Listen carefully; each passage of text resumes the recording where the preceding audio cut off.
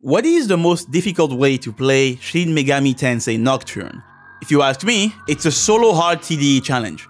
In this run, you play on hard mode and the goal is to obtain the true demon ending without using any demon in combat, meaning that you can only use the main character Demi-fiend. Typically, when challenge runners attempt this run, they are doing it in New Game Plus. This is because it's possible to obtain another press turn icon for the Demi-fiend, allowing you to have 2 press turns instead of just 1. But for a self-proclaimed masochist like me, this wasn't enough, so I decided to make it even harder.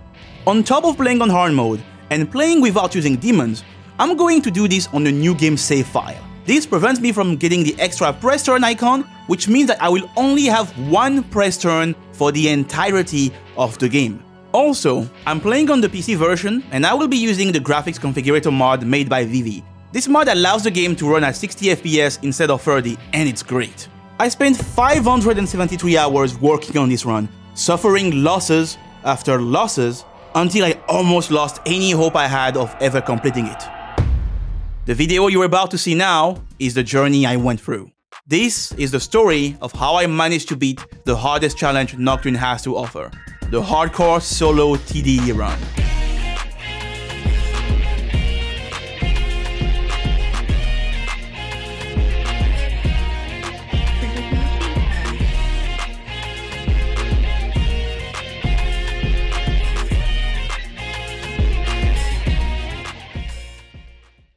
After reaching 𝙃𝘼𝙍𝘎𝙏, I started talking with the station staff, and apparently there's a new animated series airing right now.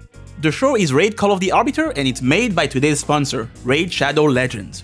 For the first time ever, Raid is getting a limited animated series which is fleshing out its characters and the world of Teleria.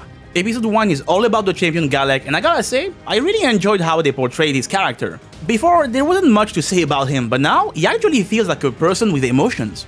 Just by watching, I can tell that he is a warrior with empathy who is involved in a war he clearly doesn't want to partake in. This is something that I didn't expect to get from Raid, and I'm definitely looking forward to what the episodes will do with the other champions. Right now you can watch the first episode of 𝙃𝘼𝙍𝘍𝙀𝘼𝑍𝑐 for free inside the game, and new episodes will come out every Thursday at 10 AM EST until July the 20th. And to celebrate this moment, Raid is adding a lot of new in-game events as well as features related to the 𝙃𝘼𝙍𝘍𝑐 series, like being able to read the lore of the champions. Fingers crossed Death Knight makes an appearance in the show, because that dude is easily my favorite character. If this guy was in Shin Megami Tensei, you can bet he would be part of the Fiends. Don't get me wrong, 𝙃𝑼𝑍𝑐 is cool and all, but this guy right here? Now this is a real champion. Speaking of champions, brand new characters from the show will come to the game and it will be possible to get them.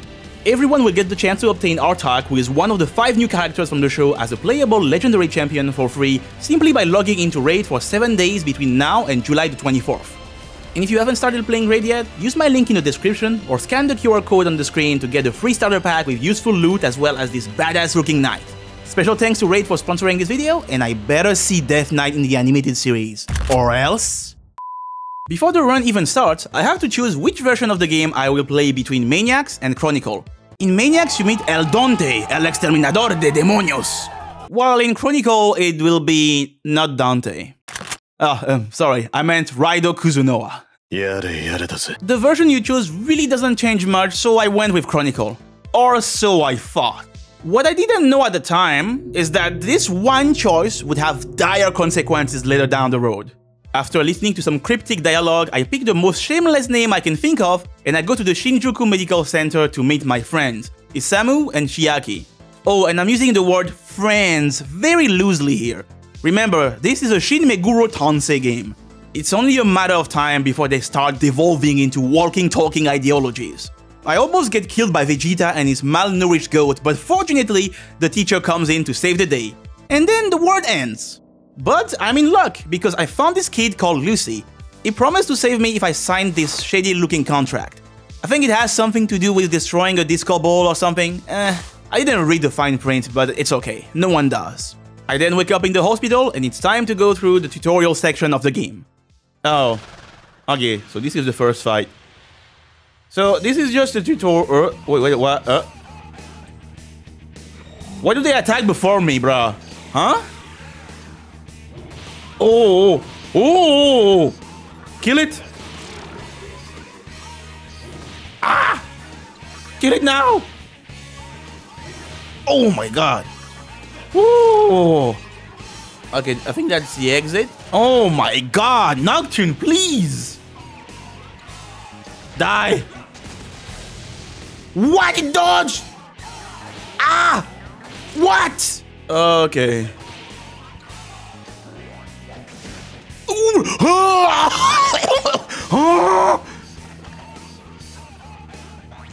Oh. I need one more time. Don't crit. He crit again! He crit what?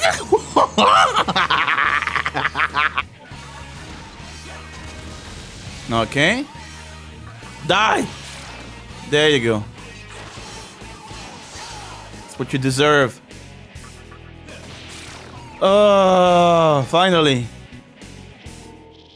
After surviving the tutorial, I make my way to the second floor and it's finally time to recruit Pixie. Pixie is precious and she must be protected at all costs. Now we can face the first mini-boss fight of the run. In this fight, you are outnumbered and these stupid purple goblins are really good at critting you with Feral Claw. Thanks to my healing items and a lot of punches, I managed to beat them on my first try. But then, as I was going back to the save point, I got ambushed by 2 Kodamas and guess what? They killed me! They killed me before I could save, so I had to redo the Preta fight again and again and again. Okay, I've been putting this off for far too long. We need to talk about random encounters. Oh my god! Random encounters in this challenge are broken. Every single enemy deals a ridiculous amount of damage, but wait, it gets worse! On hard mode, it's impossible to run away from a random encounter, so every time I get pulled into one, I am forced to fight for my life and win at all costs or die.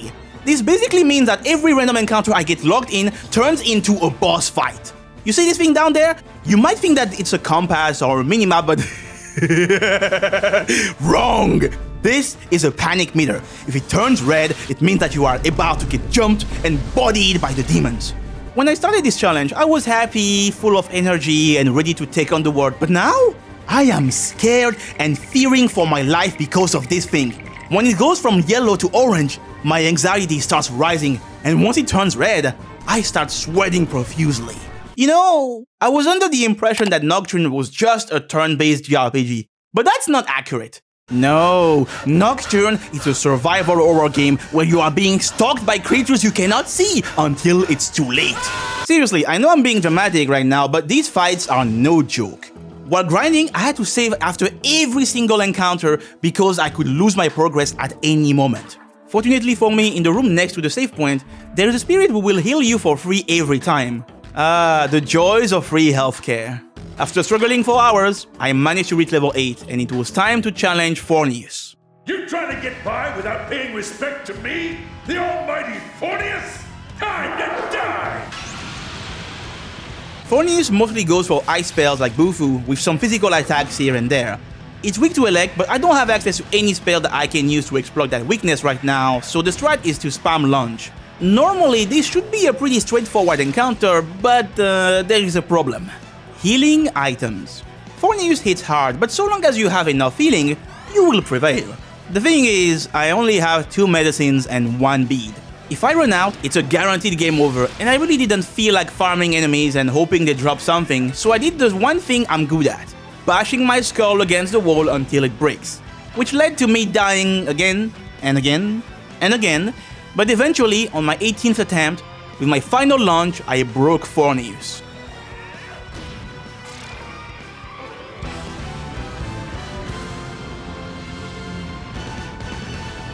Whew, that was close. With this victory, I obtained the Magatama Wadatsumi and I can get out of the mental asylum, but first, I'm gonna run as fast as I can to the save point. For the love of God, Nocturne, let me save my progress, please! I made it. Anyways, it's time to get out and explore the Vortex world.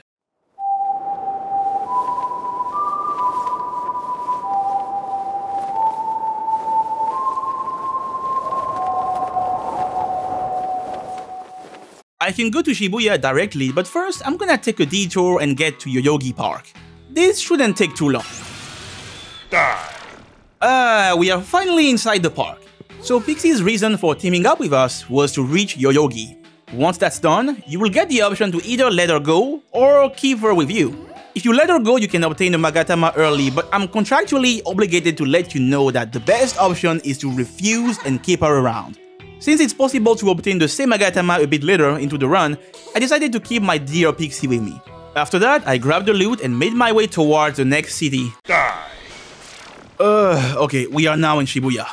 This part of the city has a bunch of facilities that you can access, like the Lady of the Fountain, who heals you, and the shop where I can purchase items. You can buy 2 really useful Magatamas here, and wait. Bruh, huh? What is up with these prices? This is another quirk of hard mode. For whatever reason, hard mode triples the store prices. Normally, buying these 2 Magatamas should cost me 5,000 Maka, but since this is Nocturne and hard mode, I'm gonna have to find 15,000 Maka somehow. Oh, speaking of Maka, you remember how there were spirits who would heal you for free in the medical center? Well, I went back there to grind, and it turns out that as soon as you unlock the Lady of the Fountain, these spirits will refuse to heal you. Yep, that's right, capitalism never dies. So back to Shibuya. I just need to get to the club, talk to Chiaki, and get back to the save point. Sounds easy, right? Wrong! You hear that music? Yup, it's random encounter time! In order to get to the club, you have to go through a gauntlet of random encounters, and this sucks so much. But hold on, that's not all! Even after you make it to the club, it's not over yet. Now you have to get back to the safe room to save your progress. This isn't Pokemon. You can't use teleport to go back to the Pokemon Center.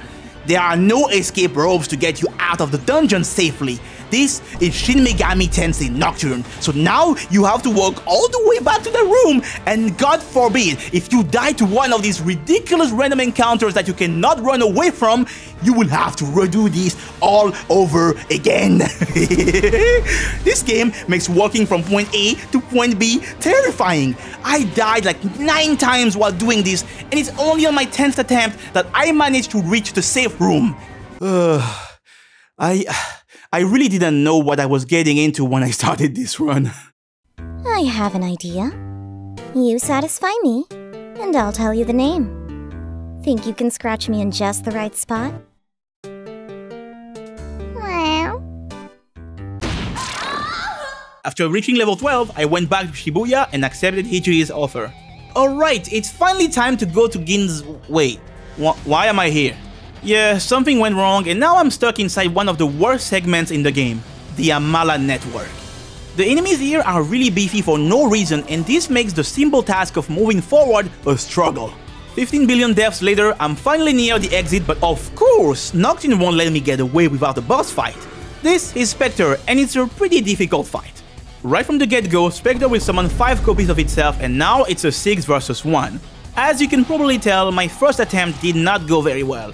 One of the most difficult moves to deal with in this fight is Fire Breath. It deals a lot of damage, and the Spectres really love spamming it. Now, there's actually a way to deal with this. The Shiranui Magatama has an innate fire immunity, which is exactly what I need, but... Since I didn't buy the Magatama, I would need to go back to Shibuya to get it, but here's the thing. Once you enter inside the metaverse, there is no way to get out unless you beat the boss. So basically, I just soft-locked myself. No need to worry though, because I have a plan. Since I knew that Nocturne was, you know, a fair and balanced game, I had the foresight to keep multiple save files at various points. I have a save file right before jumping into the Facebook metaverse, so I can load that up and prepare accordingly before I jump back in. I did some more grinding and got enough money to purchase Shiranui and Iyomante. I learned Tarunda and Sukunda from Iyomante, and after reaching level 15, I also got Fire Breath from Shiranui. With that done, I can equip Shiranui and jump back into the network to challenge Spectre. This time it's actually going pretty well. Thanks to Sukunda, I can decrease the accuracy of Spectres, which makes their basic attack more likely to miss. After taking out one of them, the 5 remaining Spectres fuse into a big Chungus. From there, it's just a matter of healing and using Lunge until Spectre goes down. Alright, we are in Ginza for real this time. Here you can find Rag's jewelry. In this shop, you can exchange gems for really useful items that you cannot buy anywhere else. I can't get most of the stuff here at the moment, but it will definitely come in handy later. Oh yeah, in the lounge, you can also find Loki who is feeding his alcohol addiction. We can't go inside his room right now, but don't worry. We will get in there in due time. You know, the one thing I've been enjoying a lot so far is Demi-fiend's basic attack animation. He just slides there and punches demons in the face. I love it. Atlus truly peaked when they made this move, and I don't think we will ever get an animation that's as good as this one. Hey, you wanna see something cool? After punching my way out of Ginza, I try to enter inside the Nihilo nightclub, but the bouncer doesn't want to let me in because I'm not wearing a shirt? Luckily for me, there's another way to get there. I just need to cross this bridge and... Dead. As soon as we get past the... Oh my god, Nocturne, please! Okay, so like I was saying, beyond the bridge, you will find the Harumi warehouse. I flip the switch, climb down the ladder, and just like that, I'm in the Great Underpass of Ginza. Now I just need to make some progress before I get interrupted by a random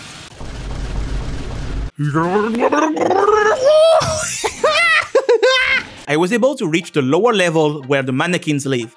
These guys are easily the best part of Nocturne for me. You know that thing they do, the twitching and all? I really like that. There's also a junk shop in here, and that's where we meet this guy. Look at that smile. I tried to get out of here, but this dude doesn't want to let me pass. Luckily for me, there is a solution. This guy is the collector mannequin, and he's willing to help me if I bring him back a bill. And wouldn't you know it, the bill can be found inside Loki's room. I grab the bill, make my way out, but it looks like I won't be able to leave until I beat the troll. This fight is a bit of a slog, but having Wadatsumi equipped to null ice helps a lot. Alright, now I just need to get back to Ginza and save Great! Now I have to redo this again! Instead of going back to Ginza, I'm gonna use this opportunity to level up. This specific spot in the underpass is amazing. It's close to a save point, and in the water you are guaranteed to fight Isoras who are weak to fire. I did that for a couple of hours until I finally reached level 20, and with Marugaref equipped, I had finally reached the requirement to learn Counter. That grinding session also gave me a lot of Maga, and I was able to purchase one of the most important Magatamas for the early game. Kamudo has a physical resistance, and that decreases the damage of physical attacks by 50%. After my purchase, I went to level 21, learned Fog Breath, grabbed the bill, and destroyed the troll. I gave the 1000 yen bill to the collector mannequin, and thanks to his help, I was finally able to move forward. Now I just need to get out of The flames of the menorah beckon me to the battlefield. Huh? Oh boy, here we go. It's time to fight the first member of the Fiends, El Matador. Matador is the first major roadblock of Nocturne, and if you didn't learn your lesson about buffs and debuffs, you are going to have a bad time. At the start of the fight, Matador will always use the Red Capote and then attack you. Red Capote raises Matador's evasion and accuracy to the max at +4. This means that he's not going to miss you, and if you don't remove those buffs, you won't be able to hit him. Thankfully, at this stage, you can get the Kaja stones at Rag's jewelry, and these items remove all buffs. Sounds like a pretty good solution to deal with Red Capote, right? No! You see, Matador's AI is coded to reapply Red Capote if you use the Kaja, so that won't work. You could use Fog Breath to decrease his evasion, but Matador can just use the move again to undo your debuffs. Oh, by the way, this guy has no weakness, so I can't get any press turn unless I crit, and I'm definitely not gonna be able to crit this guy. Debuffing doesn't work, and hitting him also doesn't work. So you might be wondering, how the hell do you deal with this guy? Well, I'm glad you asked, because there is one specific skill that's perfect for this fight. It's Counter. So the way Counter works is that when you get hit by a physical attack, you have a 50% chance to do a counter attack right away. Now, what really makes this skill amazing is that Counter has a unique quirk. When activated, it will always land. This skill completely disregards accuracy, which means that I don't have to worry about Red Capote anymore. Counter is great, but right now it's not dealing enough damage. Surviving isn't too hard at first, but once phase 2 starts, it gets really bad. Matador will start using Andalusia, which hits you 4 times, and he can also use Focus to increase his damage output even higher. I tried as hard as I could, but I wasn't able to survive long enough. Counter was definitely the right skill for this fight, but I was missing something else. Another skill that, when paired with Counter, truly elevates it. That skill is Focus. Focus boosts the damage of your next physical attack by 2.5, and in Nocturne, this skill affects Counter. Thanks to that discovery, we finally have a strat. I'm never going to attack Matador directly. This is great because it allows me to use healing items and focus solely on defense while still being able to deal damage. It came down to the wire, but fortunately for me, the RNG god was on my side, and on my 10th attempt, I was able to beat Matador.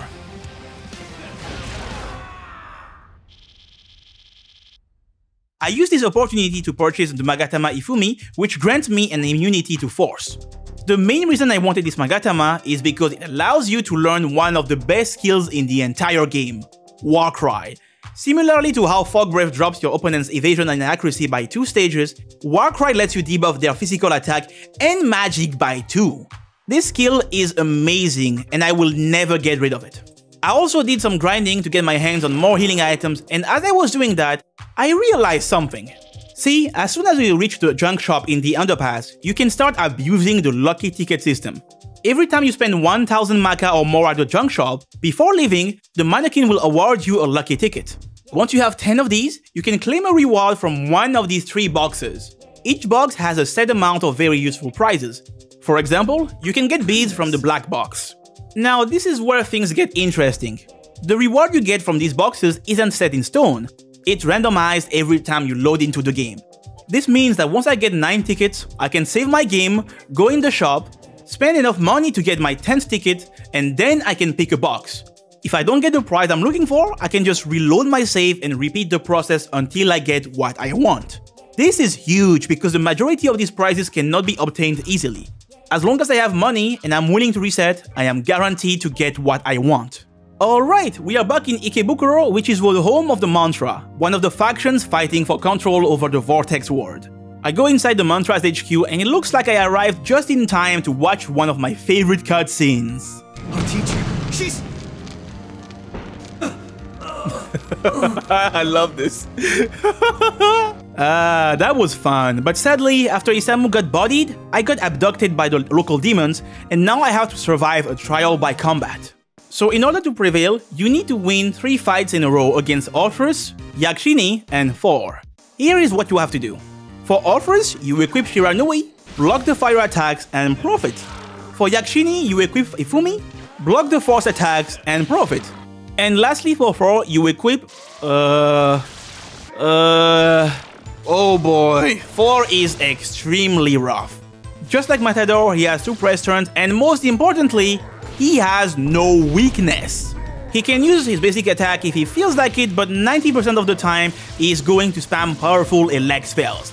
Now you might be thinking, hey, why don't you equip a Magatama to nullify elect? Well, you see, I would do it if I could, but guess what? The first elect null Magatama you get is after beating Thor. You know, the one fight where you would love to nullify elect. Did I mention how much I love this game? I really enjoy this game. I'm having so much fun. The best thing I can do is equipping Kamudo to reduce the damage of his physical attacks. Warcry is your only way to decrease Thor's damage, and it's a must. Fog Breath is also really good because it can allow you to dodge crucial attacks. As long as you have your debuffs up, the fight becomes more manageable. Until he pulls out Dekunda. Then you're screwed. At that stage of the fight, Thor is going to use 𝙃𝘼𝙍𝙍 and destroy you before you have time to debuff him again. Now the thing with Thor is that while he has Dekunda, it doesn't mean that he's guaranteed to use it. Sometimes he can just forget about it, and that is what you want to see.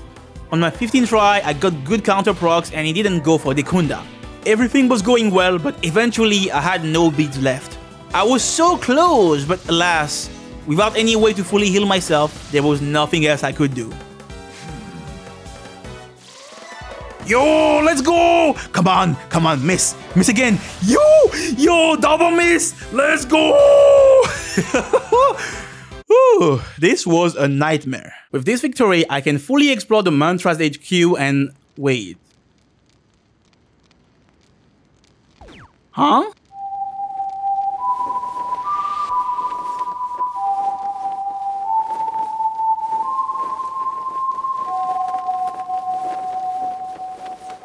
Ay. Right after the absolute wall that was Thor, we have to win yet another difficult boss fight.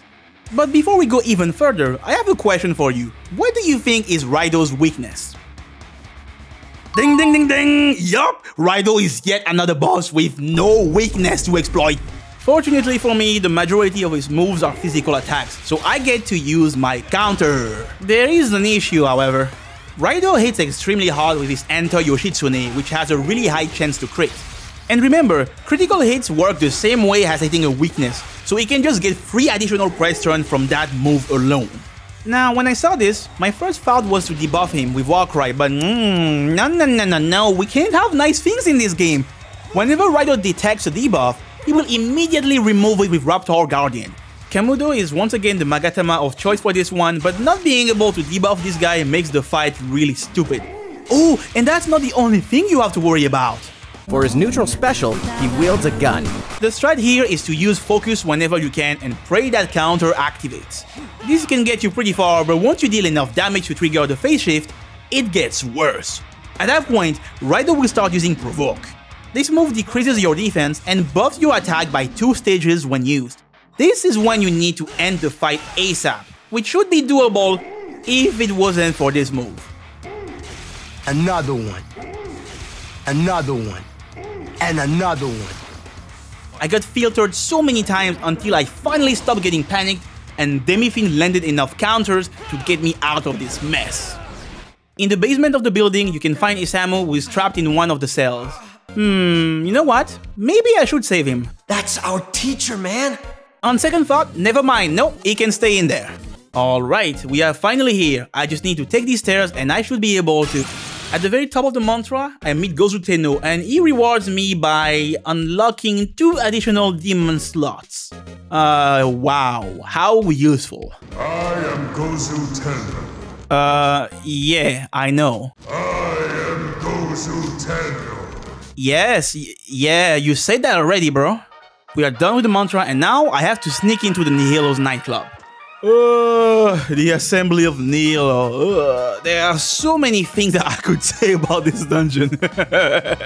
Oh, and just to illustrate how stupid this place is, let me tell you about the Eligor boss fight.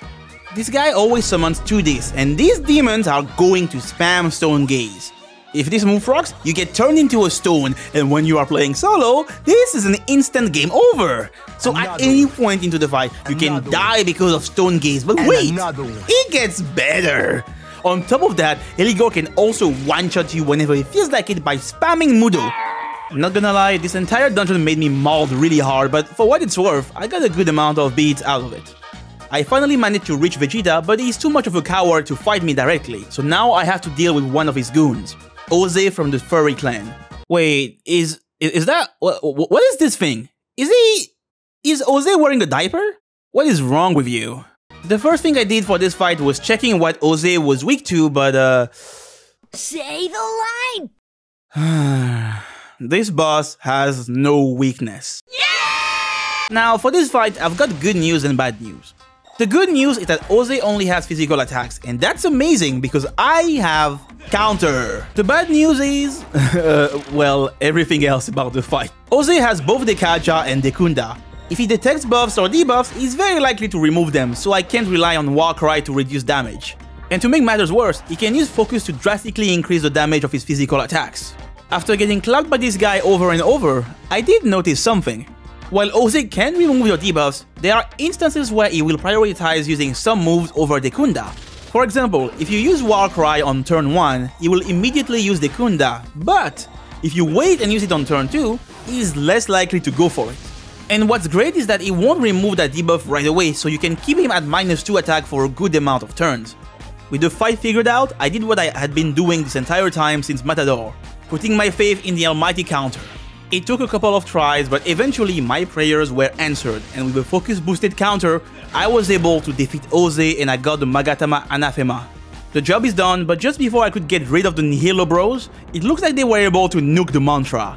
Gozu Tenno got bodied and a new path is accessible, but there is one thing I wanna do before leaving this place. On the east side of Ikebukuro resides one of the fiends I have to take care of. Let's see how it goes.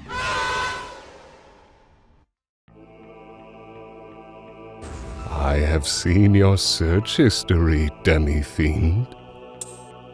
Did you think you were safe because you used incognito mode? Your employer and your service provider can see everything you browse. Fret not, Demi-fiend, for I can cleanse your soul from the filth of Tumblr. Now, it's time for your salvation. Receive my cum.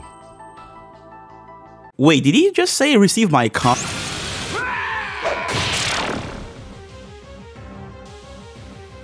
No, I am not dealing with this. No, I'm out.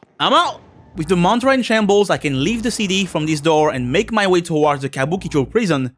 But as soon as I get on the highway to hell, the game sent another boss my way. Oh shit! Here we go! This guy is 𝙃𝘼𝙍𝘍𝙀𝙀, and for the most part, it's a manageable fight. Sure, he has no weakness and hits hard, but as long as I have my debuffs, I should be fine. You're the first one to ever keep up with me! But can you keep up with this? Oh no. Never mind, it's gonna be one of those fights, huh? So the thing with Nicolas Cage is that he is easy until he isn't. Once you reach phase 2, he gets access to Hell Throttle, and that move grants him 3 additional press turn icons, so now he has 4 press turns that he can use to destroy you. After getting run over by Nicolas 4 times in a row, I decided to tweak a couple of things. He has 3 damage types: Physical, Fire, and Force. So I think my best bet is to make sure I resist all of them. Kamudo takes care of the physical resistance, so I grinded a bit to learn Anti-Force from Ifumi and Anti-Fire from Shiranui. And this proved to be exactly what I needed. I was able to survive the onslaught, and then I ended the fight with a counter. More random encounter BS later, I'm finally inside the 𝙃𝘼𝙍𝙍𝙀 prison. The first time I played through this game, I got stuck here for like hours. It's definitely a confusing dungeon, but this place is fine in my book because you get to rescue the mannequins. After rescuing the twitchy fellas, I got destroyed backwards and forwards until Nocturne decided that I was allowed to reach the last checkpoint to save my progress. The time has come to save the mannequins, and in order to do that, I need to defeat the guardian of the prison. And this guy is kinda lame because it's just an oversized version of the Mizuchi we saw inside the dungeon. But this fight has one redeeming quality. Mizuchi is one of the few bosses in this game with a weakness to exploit. Shocking, I know. This boss has 2 things you need to worry about: powerful ice spells and Mirage. Mirage can be annoying because it inflicts panic, but it's actually not that bad to deal with here. Now the ice spells on the other end? Yeah, you really don't want to get hit by that.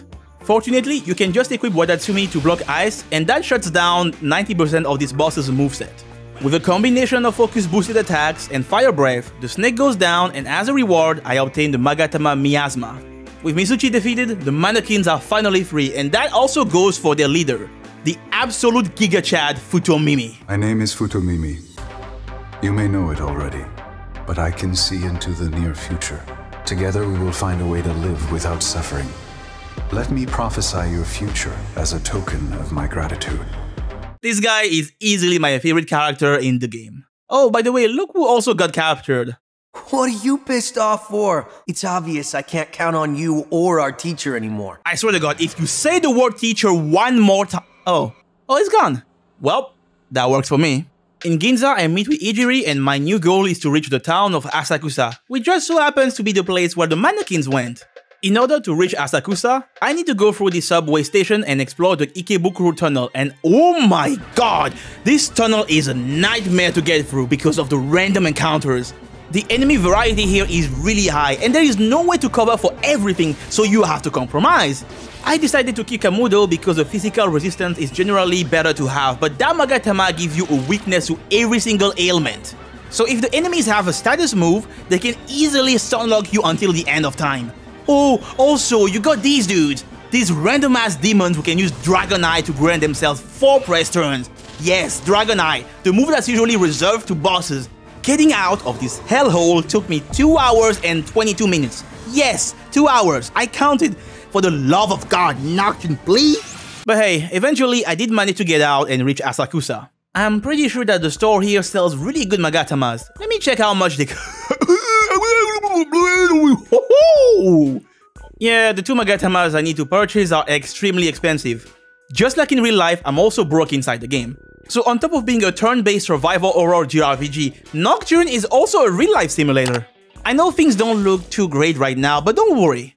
I have a plan to earn a lot of cash quickly. Oh yeah, you know what also happened in the tunnels? During a fight, I got confused by a Mothman. While confused, Demi-fiend started talking to the Mothman, and this is what the demon had to say. A challenge, Die. My headcanon is that Demi-fiend was talking about the No Demon challenge run, and then got bodied. It's like somehow the game is aware of what I'm doing and actively making my experience miserable. It's time to go back to Ikebukuro for some unfinished business. But before doing that, I made sure to level up to learn Rakunda. Inside the Monsters HQ, there is a door that you can only open if you have enough strength. Now that I meet the requirement, I can open it to grab Gaia, another one of these physical resist Magatamas. Alright, it's finally time to get rid of this guy. When he's on your side, 𝙃𝘼𝙍𝘎 is easily one of the best demons you can have in your party. He's also one of the most obnoxious bosses I've ever seen so far. Just like Matador, 𝙃𝘼𝙍𝘎 gets to act before you do, and what makes this really obnoxious is his unique skill. Meditation allows 𝙃𝘼𝙍𝘎 to steal your HP and MP, and then he gets healed by that same amount. The real problem here is that meditation drains a ton of MP. If he decides to cast it twice, at the start of the fight, you end up with 0 MP. You then have to use an item to restore it, but 𝙃𝘼𝙍𝘎 can easily keep spamming the move to drain you over and over. Oh, and he has instant kill mode for both light and dark because that's always fun to deal with. There is a silver lining though. 𝙃𝘼𝙍𝘎 doesn't know Dekunda, so he has no way to remove debuffs once they are applied. This makes Fog Breath really useful because decreasing his accuracy makes him less likely to land meditation or his other annoying moves. The monk did manage to kill me 16 times, but eventually, Fog Breath finally started working as intended and I was able to slide punch my way to victory.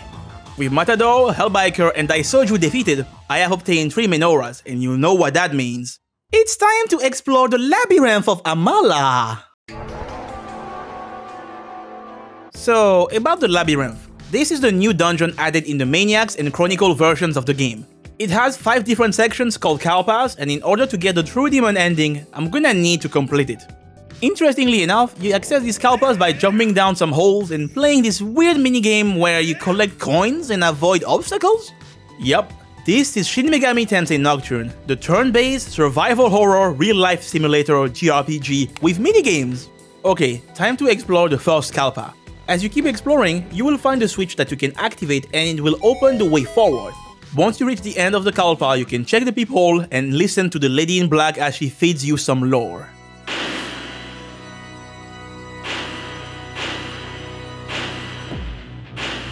Kagutsuchi is the light whose sole purpose is to empower the one who will oversee creation. Creation is the act of bringing a new world into existence, made possible by the annihilation of the old world. After the lore dump, a door opens and I can resume my journey. I have enough Menoras so I can open the locked door and explore the second Kalpa, but before doing that, I need to prepare. I punched some demons to obtain aquamarines, and after getting 2 of those, I traded my gems at Rag's Jewelry for some smoke balls. This item allows you to escape from random encounters, and I think it will come in handy pretty soon. So, you remember how I was looking for a get-rich-quick scheme? Well, I was thinking about selling NFTs, but I found something better. It just so happens that the second Kalpa has exactly what I need, but there is a catch. In order to get the bag, I need to go through a specific section of the Kalpa called the Curse Corridor. Okay, let's do this. 1 hour later.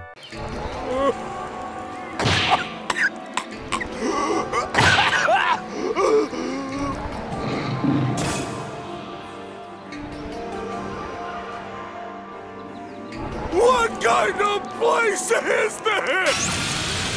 Yeah, this place is something else. In here you get damaged with each step you take, but wait, it gets worse. The enemies you face in this section are endgame over-level demons who are way out of your reach at this point in time. There is no way for me to beat them, which is why I stocked up on smoke balls. But here's the thing. Since this is Nocturne, enemies have a chance to attack before you get to act, and if that happens, you're dead. This is easily one of the scariest areas in Nocturne. I'm trying to get through it as fast as I can while the game keeps beating me up with each step I take.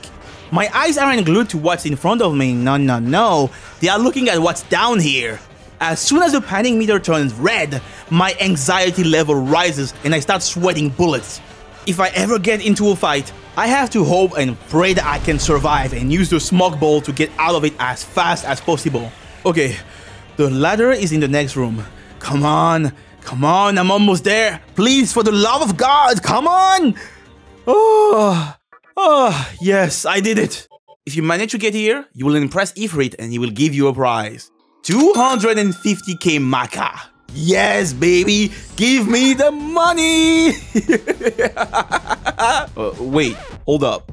I got the money, but there are no ways to fast travel out of the 𝙃𝘼𝙍𝙍𝙀, so I have to get through that same cursed corridor again without dying, and then I have to reach the exit of the 𝙃𝘼𝙍𝙍 without dying as well. Get me out of here! Go, go, go, go, go, go, go, go, go, go, go, go, go! Ah!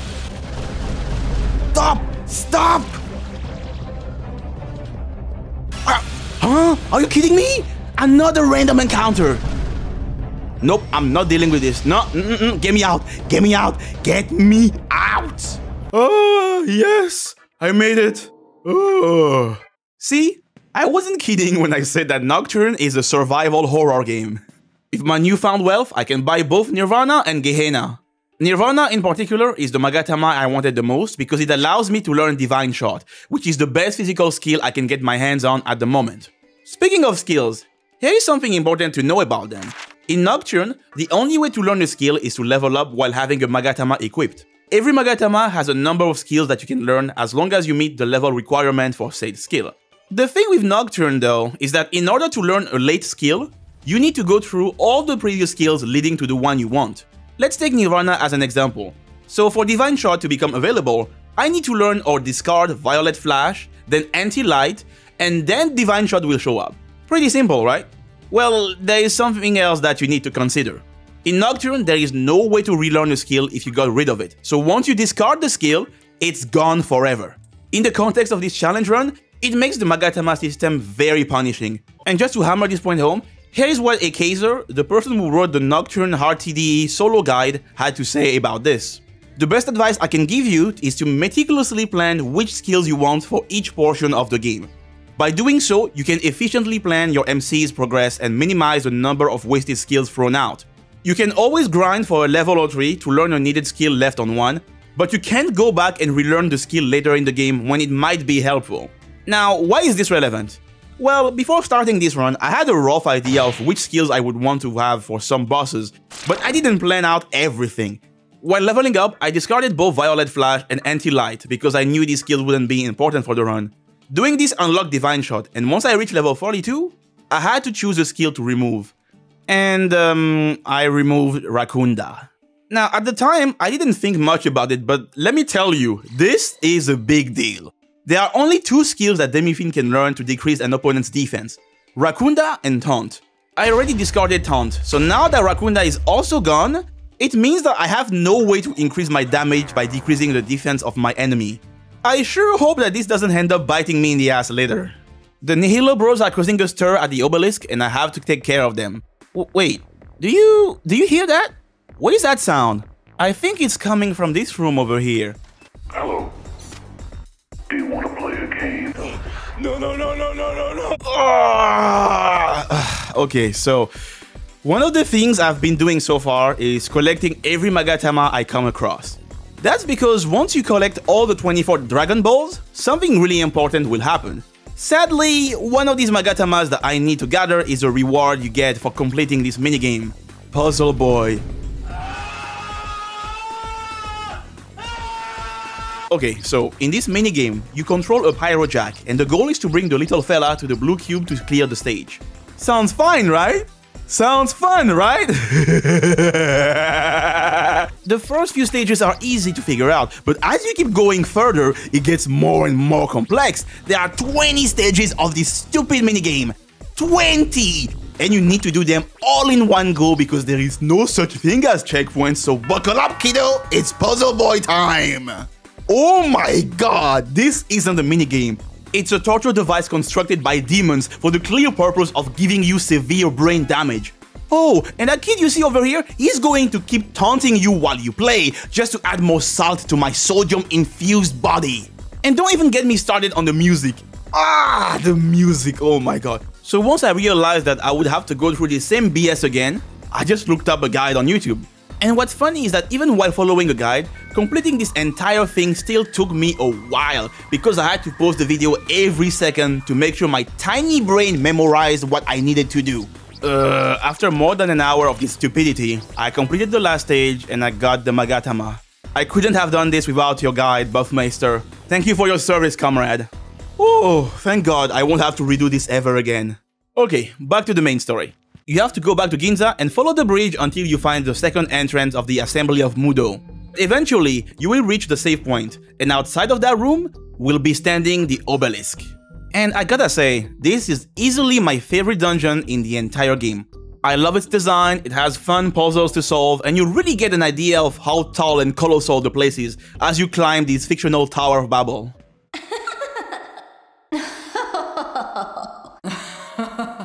Why are you laughing?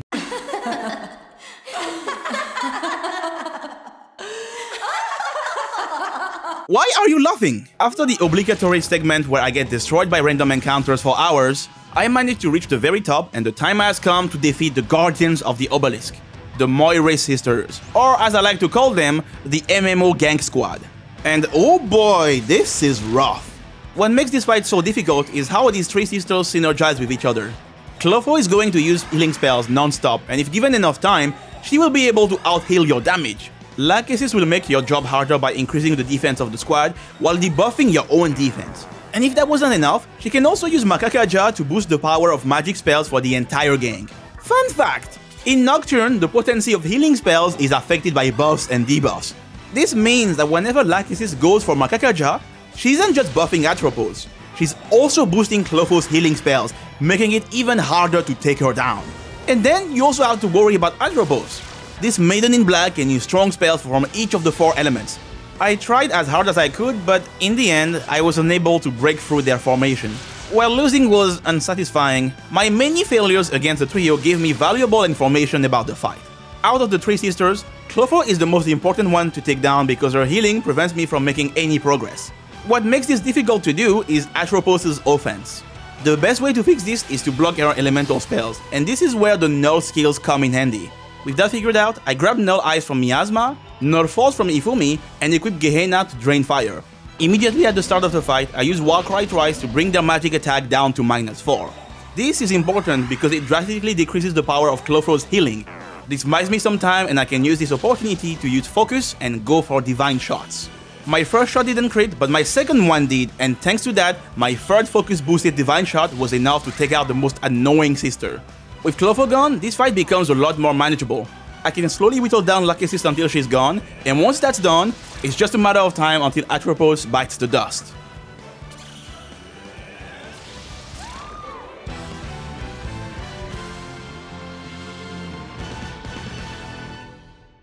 As a reward for my newest victory, I obtained the Magatama Jed, and this bug will allow me to learn buffing spells.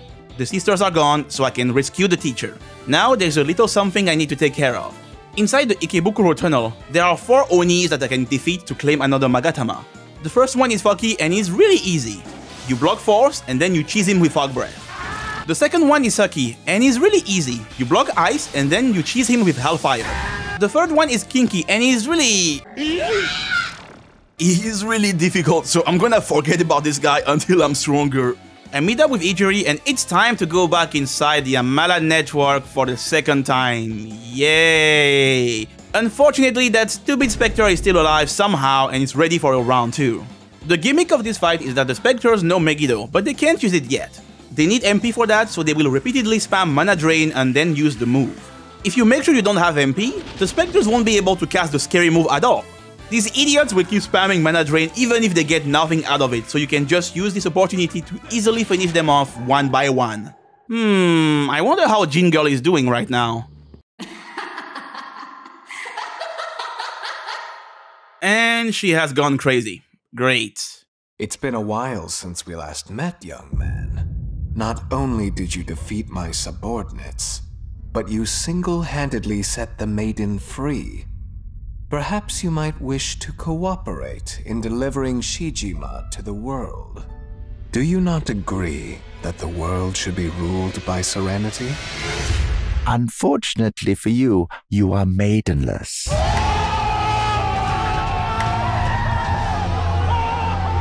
Looks like I've made enough progress in the main story for now. You know what that means, right?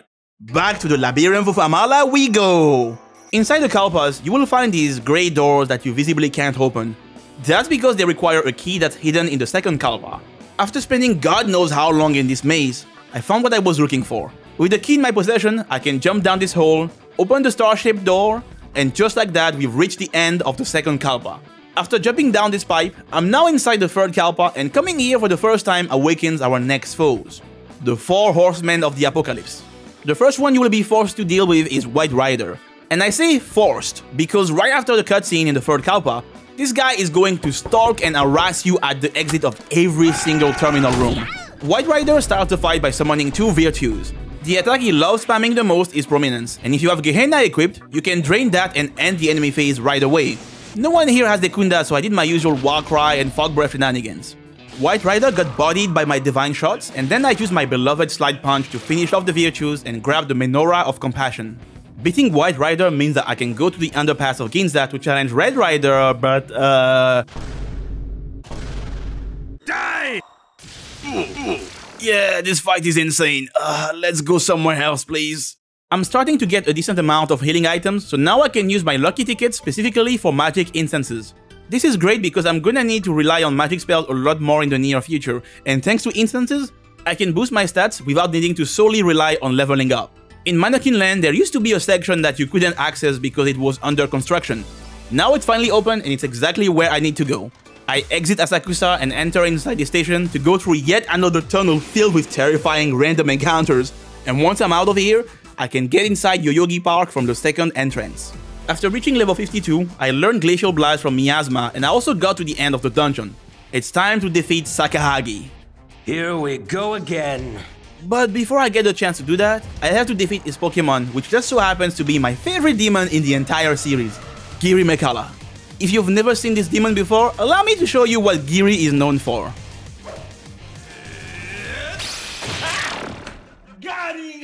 Yeah, 𝙃𝘼𝘍𝘍 repels physical attacks back at you, so you can't use them. And in typical Nocturne fashion, this guy has no weakness. Your only way to deal damage to this demon is with spells. This is exactly why I started pumping my magic stat, but we have a problem. This fight is brutal. If you check the top right corner, it looks like Giri only has 2 press turns, but that's a lie. Giri always uses his first press turn icon to cast Beast Eye, which grants him 2 additional press turns. So in reality, he gets to act 3 times in a row. And this is where the issue truly lies. Even with a physical resist Magatama, I take too much damage.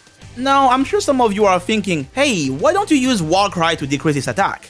That's a valid question, but unfortunately, 𝙃𝘼𝘍𝘍's AI is coded to use Dekunda as soon as it detects any kind of debuff. Without the ability to decrease his attack, I am forced to heal myself every turn because he deals too much damage. I can't think of a good strategy to tackle this boss, so for the time being, let's do something else. Something that I find pretty funny in this city is that there is a 𝙃𝘼𝘍 who is apparently supposed to meet with Forneus. You know, that same Forneus we defeated in the medical center? Yeah, if you tell 𝙃𝘼𝘍 that you slaughtered his body, he won't believe you. Legends say that to this day, 𝙃𝘼𝘍 is still waiting for Forneus. I like how in SMT5, 𝙃𝘼𝘍 and Forneus have a special dialogue and they actually reference this little storyline from Nocturne. It's a really nice touch. Now, the main reason behind my return to Shibuya is because there's actually a hidden boss fight in this town. Instead of describing this scene, I'm just going to show it to you. Damn it, damn it, damn it! I'm tired of everyone dunking on us just because we're mannequins! Well, you know what? We're about to hit him with the longest, strongest, wrongest demon of them all! Hell yeah, we are! It's payback time, suckers! I don't know the details, but they say this guy is an absolute unit. And if Mara really is that magnificent, then hurry up and whip him out already! Clearly you two are first-timers. Besides, Mara is, how should I say, a fickle demon. Were we to rouse him prematurely, he would not be able to come to us at full strength. He would not be able to come at full strength. We're done being jerked around by the bad guys, so will you summon our mean green pounding machine or not? Do you not know that summoning is a consummate act of combat? Guy on the right is right, Mr. Baphomet. We need the demonic hookups, yo. Hey, you! Half-naked demon dude! Back us up, bro! Tell Goatface here to summon Mara and give us a ride on the gravy train! See? 3 against 1! Now hurry up and get this Mara party started! Don't say I didn't warn you.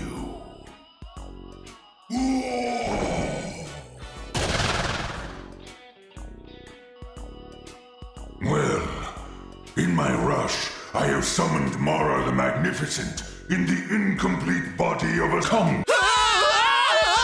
It's hideous! How dare you! In case you're confused, this is what Mara is supposed to look like. Oh, sorry, I meant like this. Makes a lot more sense now, don't you think? Unfortunately for Mara, it got the short end of the stick in Nocturne, but it's okay because we all come in different shapes and sizes. Mara has one gimmick. If you damage this blob, he will always cast 𝙃𝘼𝙍𝙍𝙀 to fully heal himself. So realistically speaking, you have 2 ways to beat this boss. You can either let him run out of MP to make sure he can't use 𝙃𝘼𝙍𝙍𝙀 anymore, or you one-shot him. With only one press turn, it's pretty difficult to one-shot Mara, but fortunately for me, there is another way. Once you deal enough damage to Mara, you will reach a dialogue prompt. After that, Mara is guaranteed to use 𝙃𝘼𝙍𝙍𝙀 and then 𝙃𝘼𝙍𝙍. He will always use 𝙃𝘼𝙍𝙍 first, and that's a curse attack. So if I equip the Jet Magatama to null curse, I can guarantee that Mara's turn will end, preventing the blob from using 𝙃𝘼𝙍𝙍𝙀. So instead of being forced to one-shot this guy, I can try to two-shot him. So here is the strat. After surviving Mara's rampage at the start of the fight, you fully debuff him. This will make it easier to penetrate his defenses. Next, you gotta pump out more damage. The vigorous thrusts of your divine shots will result in an explosive climax, forcing the blob to submit.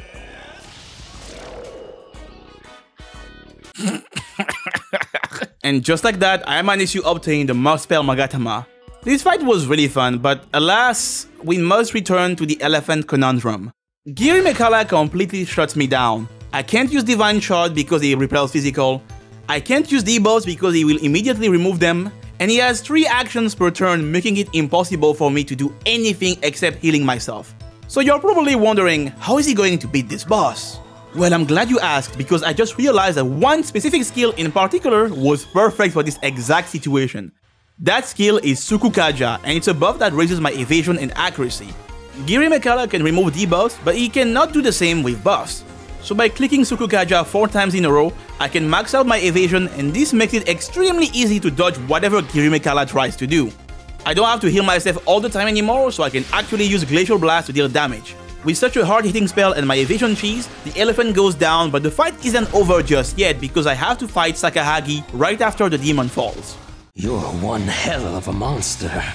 I used all that Magatsuhi to summon that demon, and look what happened! Enough of this! Anyone who gets in my way I have enough cash now, so I can purchase Kamurogi. This Magatama is really good because it will allow me to learn one of the best physical skills for this run. You will see what I mean later. It's time for the salty run back against Kinky. Kinky is a certified Nocturne tryhard. He can buff, he can debuff, and he hits really hard with physical attacks. It's a pretty difficult fight, but this time I am better equipped and Glacial Blast is more than enough to get the job done. With the 3 Onis out of the way, I can finally fight the most dangerous member of the 7, Black Noir. This boss can create fake copies of himself. If you don't know how the fight works, it's kinda tough, but there's actually a way to tell which one is the real deal.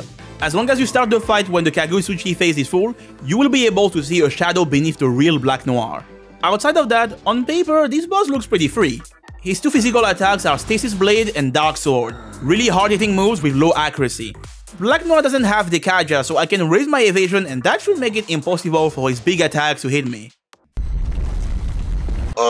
Okay, so there is something that I want you to keep in mind. The description of Stasis Blade and Dark Sword state that both attacks have low accuracy. Low accuracy. So if this is indeed true, how do you explain this?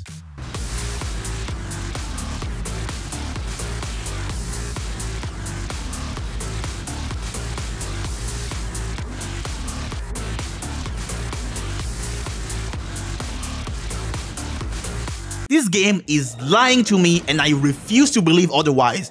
There is no way in hell an attack with low accuracy could hit me that often. Like how? How is he hitting me here? I'm at +4 evasion, bro, huh? I was trying to write something interesting for this section but in the script, but you know what? No, I refuse to do that. Your life is nothing. You serve zero purpose. You should treat yourself now.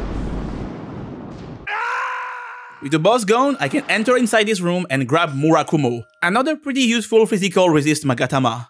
Psst, hey. So, I have a favor to ask. Between you and me, let's pretend that this never happened. We will never talk about the Black Noir incident ever again. Sounds good? Sounds good. If you go back to the Kabukicho prison, you will find a new boss waiting for you there. Black Frost. And this guy is, the fight itself is actually not that difficult. Black Frost will spam ice attacks and try to one-shot you with Mamodoon. Now, what really makes this fight tedious is the stupid amount of resistances Black Frost has.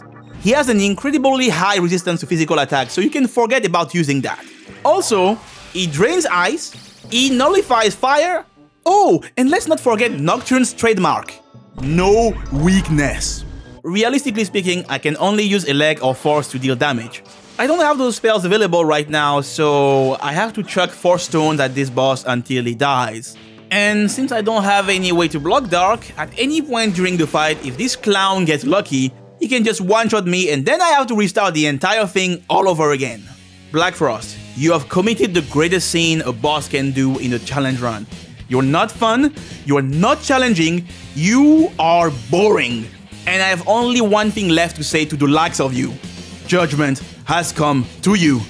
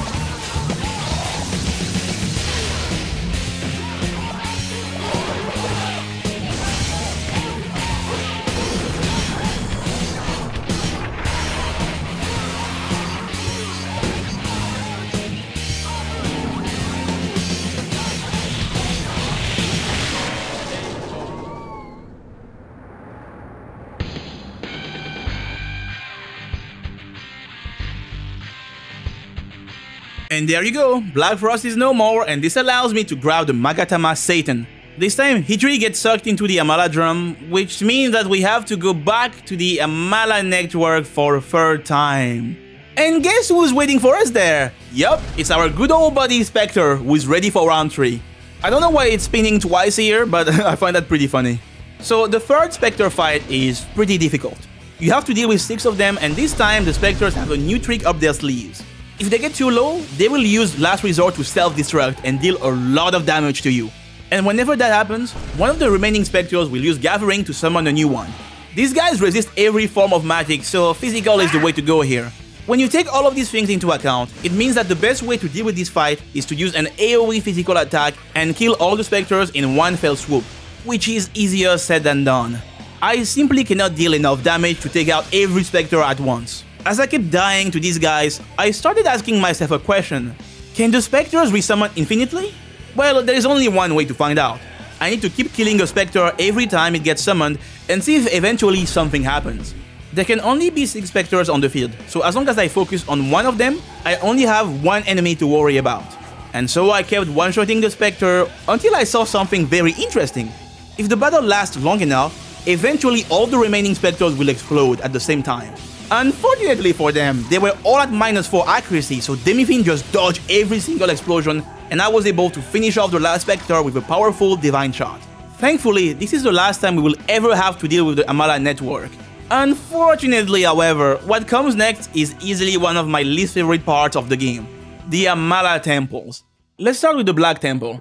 Our main target here is 𝙃𝘼𝙍𝘏. You know, whenever I see this boss's design, the way half of its face is hidden underneath the ground, I can't help but think about Diglett. As a kid playing Pokemon, I always wondered what Diglett truly looks like under the ground. You know what? Forget about Diglett. I don't think I want to know anymore. There are two things that 𝙃𝘼𝙍𝘏 is known for. The first one is using Dragon Eye and spamming Mana Drain to suck all your MP. The second is trying to get this video demonetized by baiting me into saying the N-word. Yeah, nice try, buddy. I'm not gonna pronounce that word. That attack's name is Latin for Black Sun, so let's just call it that. After using his Dragon Eye into Mana Drain combo, on the following turn 𝙃𝘼𝘍 is guaranteed to go for Black Sun, which always drops you down to 1 HP. When 𝙃𝘼𝘍 goes for Black Sun, he is guaranteed to follow it up with a basic attack. So if you use an attack mirror before that happens, you will repel the basic attack and survive the turn. If I was a normal human being, I would grind gems and trade them at Rags Jewelry to obtain a lot of attack mirrors for this fight, but remember, I'm a Shin Megami Tensei fan. Clearly something isn't right with me. So instead of doing that, I relied on another strategy. Dodge strat, baby! Now, if I'm being honest, this is definitely not a good strategy for this fight, and I kept getting destroyed because of it, but listen. That feeling you get when you know you can die at any point if 𝙃𝘼𝘍 lands his physical attack, but then you dodge? I find it way too addicting. I kept dodging 𝙃𝘼𝘍's attacks at 1 HP, and then I sent him 6 feet under with my final Divine Shot. 1 temple down, 2 more to go. It's time to explore the White Temple. A place that's filled with invisible teleporters everywhere that you need to take in a specific order to reach the boss. It's a bit confusing, but if your remaining brain cells haven't been fried by this game yet, you will eventually figure out how to move forward. And when you do figure it out, you will come face to face with DJ Albion. This fight has a pretty interesting gimmick. If you defeat Albion, his goons can summon him back. If you defeat the goons, Albion can bring them back. So basically, you have to defeat them at the same time. One thing that I didn't realize at first is that you don't need to defeat all 5 of them at the same time. Albion will only resummon his bodies if all 4 of them are dead, so you can take out 3 of the goons and leave the last one alive. From there, it's just a matter of bringing them low enough and ending the fight with your physical attacks. And with this victory, I have obtained the Magatama Adama. This means that there is only 1 temple left, and oh boy, it's the worst one. Allow me to introduce you to the Red Temple. As soon as you step into the darkness, you will get sent to the Shadow Realm, a place filled with damaging tiles on the floor where you can't make any progress. If you get sent there, you have to keep working until you find the glowing exit that brings you back to the real world and try again. But here's the thing! In this stupid dungeon, there are many instances where you have to go through a door without knowing what's behind it. Oh look, you just opened the door, but guess what? There are shadows right beneath where you are standing. Do you know what that means? Swiggity Swaggo Realm, say hello to the Shadow Realm. But wait, that's just for the first floor. There is more! On the second floor of this stupid-ass dungeon, you have to get sent to the Shadow Realm on purpose to then exit that place and follow the Da Vinci Code to reach the path leading to the boss. Nocturne. You know what, let's talk about the boss of this area. Skadi is definitely the hardest boss of the Temple Trio. This is due in part to her varied moveset. But what makes Skadi truly scary is her unique skill called Earthquake. This attack hits like a truck and it pretty much forces you to equip a physical resist Magatama to deal with it. Earthquake is really dangerous, but there is a way to tell when she will use it. Skadi will always go for Tarukaja twice in a row before using Earthquake on the following turn. So if you see that exact pattern, you know what to expect. It's a really demanding fight where you have to constantly keep her in check with your debuffs, but as long as you manage to do that, victory will be yours. With the 3rd temple completed, I can enter inside the inverted pyramid.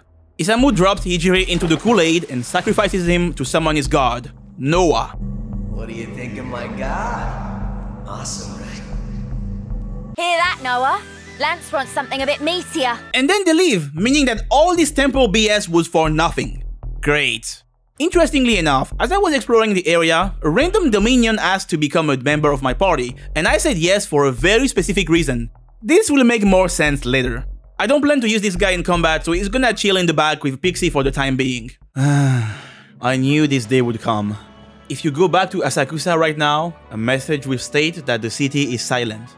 And once you go to Mifunashiro, you will understand why.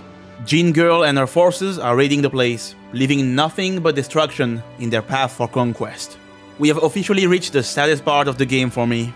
You know what's messed up about this dungeon? Some of the random encounters have mannequins in them, and I really don't want to fight these guys. Alas, I can't flee from fights. I even tried talking to them to persuade them to stop this nonsense, but it also doesn't work.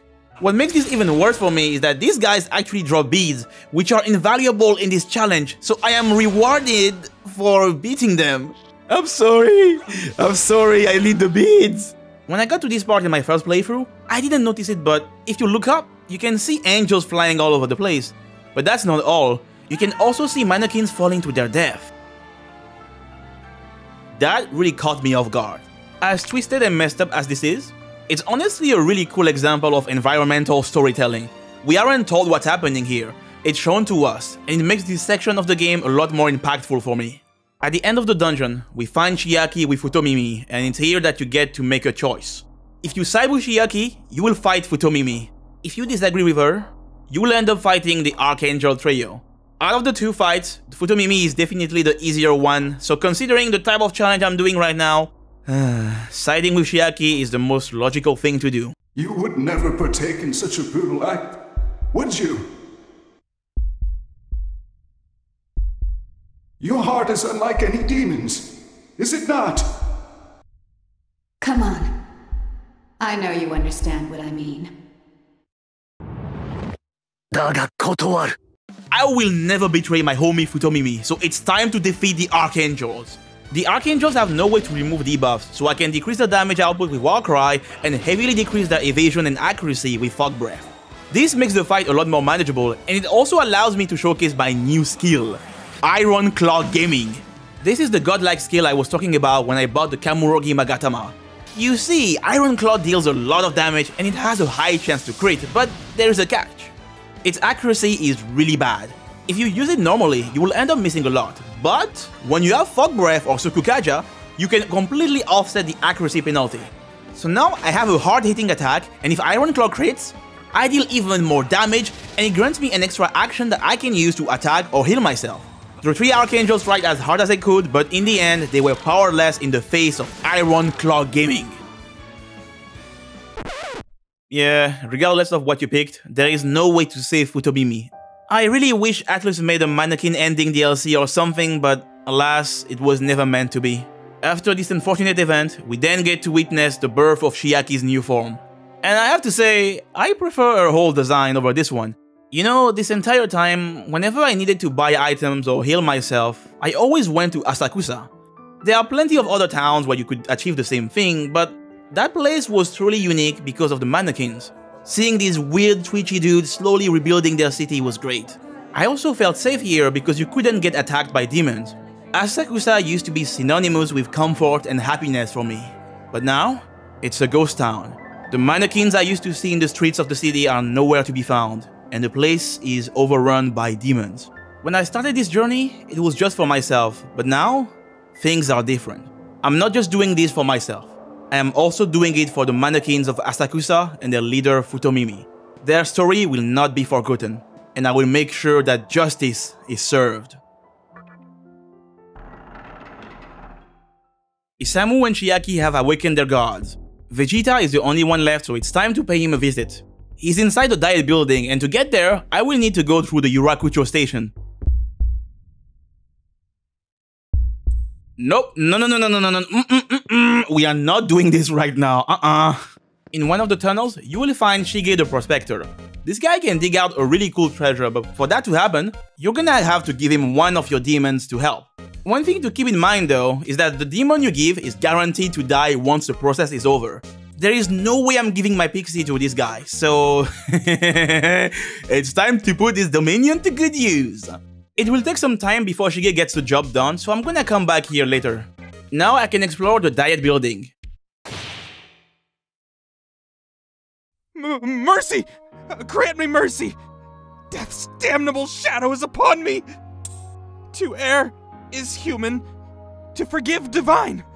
Let me join thy worthy ranks, and spare me in return. Damn it! The first thing on the menu is taking down Cert. Wait. Oh no, it's this guy again. You see, Cert is the boss I have a bit of history with. In my SMT5 No Demon run, this guy managed to kill me 5 times in a row because of random ass crits. But this was in the past. Today I'm playing a different game, so I'm sure that things will be different.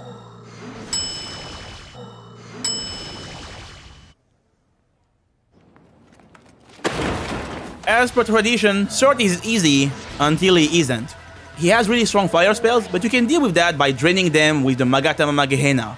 The real issue is when he decides to use physical moves, but too bad for him, I have the dodge strike, baby! Obviously, since this is Nocturne, this guy doesn't have a weakness, but it's not a problem because Glacial Blast, powered by Ice Boost, is all you need to take care of this clown. With Cert gone, we can finally explore the place. The Diet Building is easily one of my favorite dungeons. As you keep going, various bosses will try to halt your progress by tricking you with optical illusions. It's pretty neat. I made sure to reach level 66 and now I'm ready to face Mada.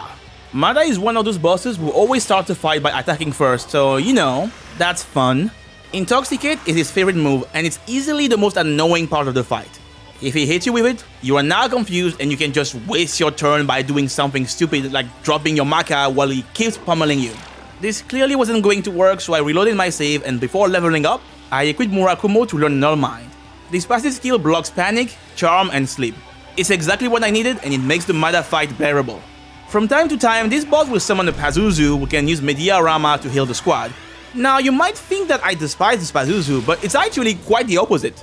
Mada doesn't have any weaknesses, but Pazuzu does. He's weak to ice and I just so happen to have Glacial Blast. So whenever I click this move, I get to one-shot Pazuzu, deal damage to Mada, and I also get to act again because I hit a weakness. This improved my DPS, and after getting rid of the Pazuzu for the second time, Mada fell for good. With another win under my belt, I felt really confident, so I decided to go back to the underpass to challenge Red Rider. Oh my god! This fight is hell! Red Rider always starts the fight by summoning 2 powers, and these guys are going to spam 𝙃𝘼𝙍𝙍 until their attack is maxed. This is pretty bad because +4 attack means that they will deal double damage to you. And then there is Red Rider. His unique skill is Terror Blade. It's a physical skill and it can hit you once, or if he feels like it, it will hit you twice. But wait, there is more! He also has the elect move Bolt Storm as well as the force attack Wind Cutter for coverage, and these spells hit hard. Now you might be thinking that the answer is to debuff these guys, but no. Red Rider has the Kunda, so you can bring them into the negative. Even if you remove the buffs, the power can just click 𝙃𝘼𝙍𝙍 to raise their physical attack again. To win this fight, there is only one viable strategy: dodge tanking. I have to somehow manage to max out my evasion and pray that I dodge, and man, this is not working. This fight is pure luck and there is no way around it. If you don't dodge, you die. If they get a crit, you die. If the power stuns you with guillotine, you die. If you are low and Terror Blade hits you twice, you die. If the amount from the power lands, you die. It has reached the point where I have to attack with reckless abandon and hope that I dodge most attacks. Iron Claw Gaming truly shines in this fight. I kept critting, and eventually, with my third crit, I finally managed to defeat Red Rider, and I slide punch his goons to seal the deal. Another fiend bites the dust, and I obtain the Menorah of Insight. Speaking of fiends, it's time to fight the one residing in Yoyogi Park, Mother Harlot. I gotta say, I like the thing she does with her jaws. You know, the Mother Harlot repel physical, so it's a fight where you need to use magic attacks. One thing that makes her unique is that her basic attack hits you 7 times. This might not look scary at first, but let me tell you, if she goes for focus, the damage racks up really fast. The Harlot also has an attack called Beast Roar, and it heals her by 10% of her max HP. She has 5k in total, so every Beast Roar is going to give her 500 HP for free. This move puts pressure on you because now you have to outdamage her healing in order to win. Sukukaja and Null Mind are 2 very important skills for this fight. Null Mind blocks her dangerous attack Death Lust, and with Suku, I'm more likely to dodge, which means that I can focus on the offense. It took me a couple of tries, but thanks to these 2 skills, I got more opportunities to click Glacial Blast, and eventually, Mother Harlot tasted the pleasure of death. After that fight, I decided to meet Shige again, and he finally finished digging the tunnel. You can grab some pretty decent rewards in here, and Shige will then give you the Kimon Stone. This is what I was looking for. With this item, I can go to the shrine near Asakusa and open the sealed door to fight Bishamon. In his current state, Bishamon isn't too difficult. He hits hard, but as long as you have Glacial Blast to hit the weakness, the fight shouldn't take too long. As a reward for beating him, you get the Magatama Gundari. If it feels like I went over this fight quickly, it's because this is just round 1. You get to fight him again later and I will talk about it once we get there. After that, I learned Boltstorm from Adama, and I went back to the diet building to challenge Mott. Oh boy, here we go. It's time for the memes. So alongside Matador, Mott is probably one of the most infamous bosses in Nocturne. On paper, it looks like a pretty straightforward fight. For the first time in like forever, it's a main boss with an actual weakness. So what's the deal with Mott? Well, you see, our Coffin Enjoyer over here is quite unique. Many bosses in this game can use moves like Beast Eye or Dragon Eye to grant themselves more press turn icons. These moves are really powerful, but they have a limitation in place to prevent bosses from spamming them. This is true for most bosses, however, these limitations don't apply to Mott because, you see, this guy is just built different. For whatever reason, Mott can use Beast Eye more than once, and technically, if he really feels like it, he can just keep doing that for a while. This boss can single-handedly change the way the game works. It becomes a turn-based JRPG, except you never get your turn. You know, now that I think about it, this is probably how it feels to be on the receiving end of a chain attack in Xenoblade Chronicles 3. Now, I really wish I had a funny story to tell you about how this fight went, like how Mott used Beast Eye 69 times in a row, but that didn't happen. I kept dodging and clicking Boltstorm, and then he died. Up next comes Mythra, and this boss has a simple plan: spamming instant kill until you die. And the way to deal with this one is also fairly simple. Equip Anathema to Null Dark, learn Null Light from Nirvana, and then congrats! Now he has no way to one-shot you, and you can just finish him off with Iron Claw Gaming.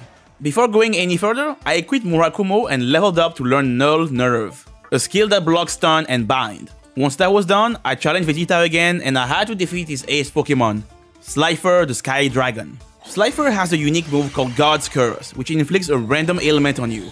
Fortunately for me, with Null Mind and Null Nerve, I can pretty much guarantee that it won't hit me. This boss also has Retaliate, which is a stronger version of Counter. You might think that using physical attacks is a bad idea because of Retaliate, but it's still the way to go here. Magic spells like Glacial Blast deals 0 damage. Meanwhile, Iron Claw Gaming deals a lot of damage naturally, and if it crits, I get to heal myself if needed, or go for a focus. This move is absolutely fantastic, and after landing crits after crits, I managed to send Zephhyr to the Shadow Realm. With enough Magatsui in his possession, Vegeta managed to summon his god, Ahriman, and this is easily one of the best demon designs I've ever seen in this series. Now that the 3 gods have shown themselves, I can open the path to the final dungeon, but I won't be setting foot in that place just yet. You see, once you enter inside that tower, the game locks you into an ending, and in order to get the true demon ending, I have to finish the Labyrinth of Amala first, which means that there is only one thing left to do. It's time to go fiend hunting. I went back to the medical center to fight Black Rider, and that fight was surprisingly easy. I equipped Magatama to Null Curse, gave him a taste of my Iron Claw Gaming, and grabbed my reward. With the menorahs obtained from the 3 riders, the path to the 3rd Kalpa has been unlocked. This Kalpa has one of the wildest segments I've ever seen in a JRPG. Let me show you what I mean.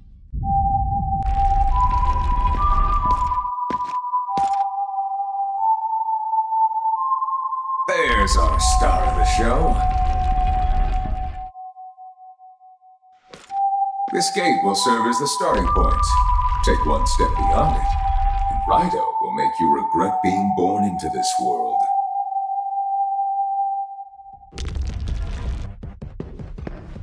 One. 2. 3. What? Oh, he's behind me! Woo! Woo! Woo! That's one switch. Get away! I can hear his footsteps. I can hear the footsteps. Where is he? Where is he? Ooh!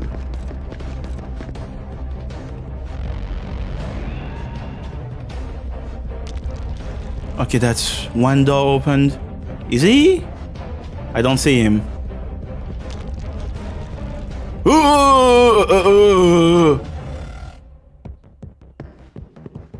Are you gonna move? Are you? He's just standing there, menacingly. Is he? Stop shooting! Run! Run, Demi-fiend! Run! Run! Yes! Yes, the exit! Yes! Yes, let's go! Are you gonna move? Ooh! Ooh! Ooh! Run, Demi-fiend! Run! Okay, I think I have him now. Run! Let's go, yes! Let's go! Oh, freedom! Oh!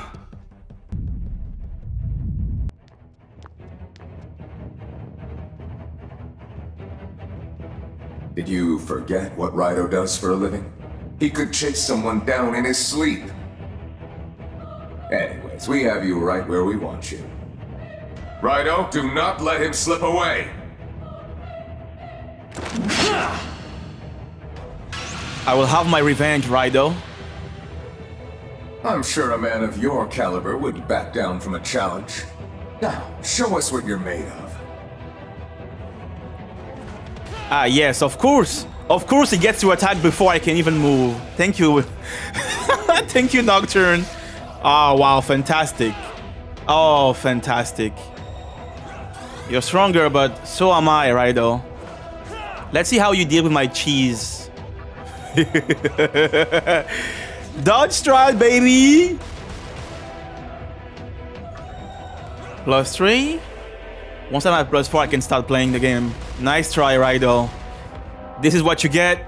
This is payback for all the suffering you made me go through.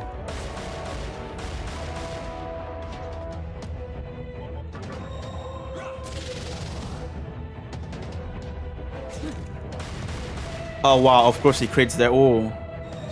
Uh-oh. Oh. Raido, stop! Stop! Oh! This guy. Jesus Christ.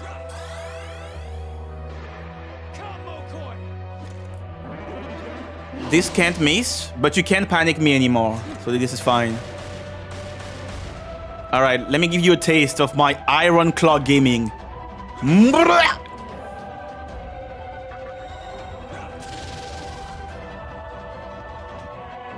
It's as if you got stronger overnight. Color me impressed, Demi-fiend. Uh-oh.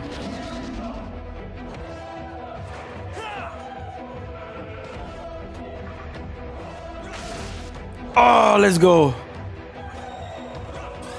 He's almost dead. Perhaps we underestimated him. Raido, this is your cue to pull out all the stops. I mean it! Use any and every trick you have left up your sleeve. Go, Raido! Uh-oh. Oh, no.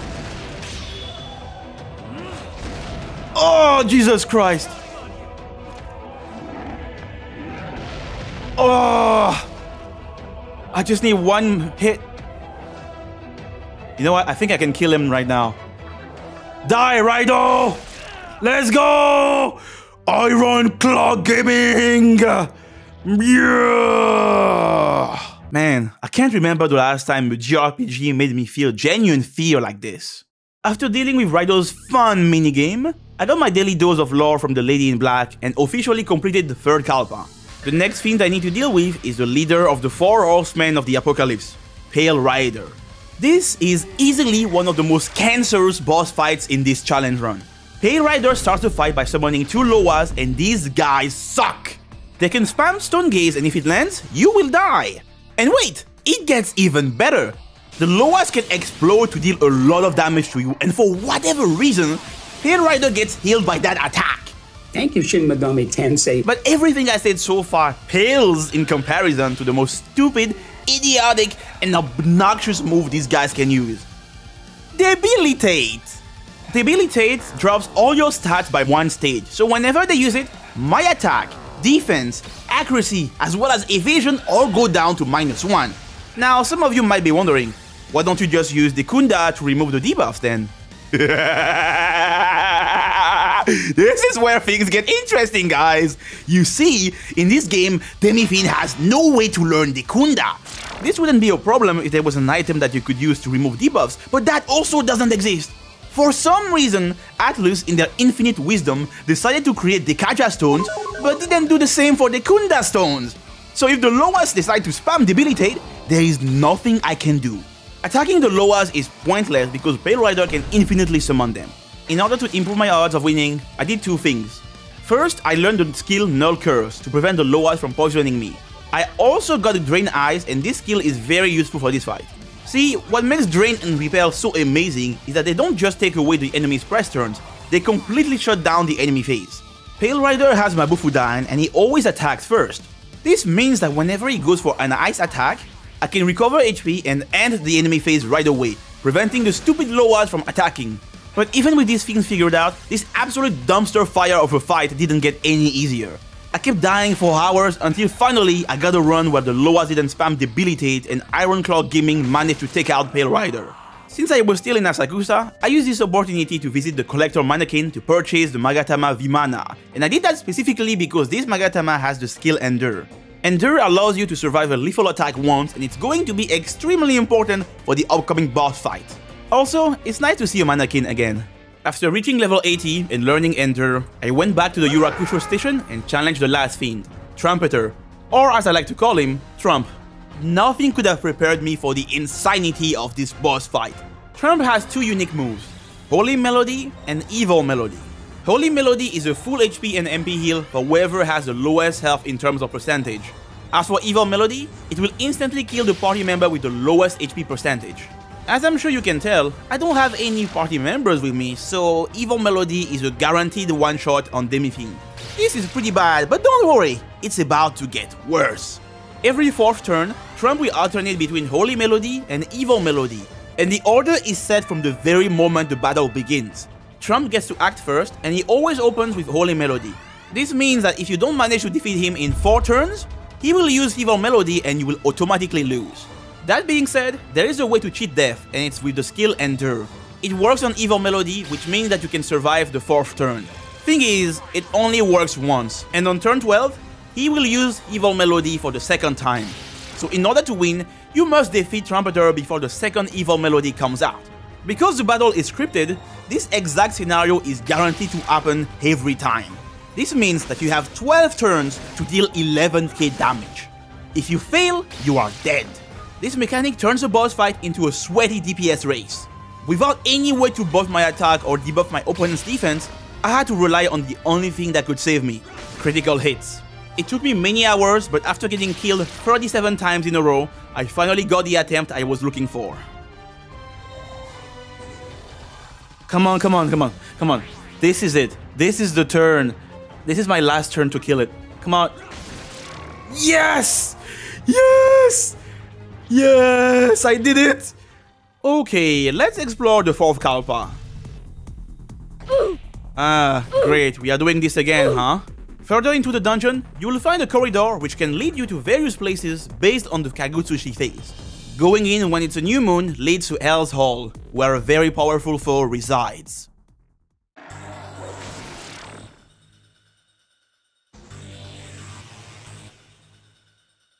Now, prove your strength to me.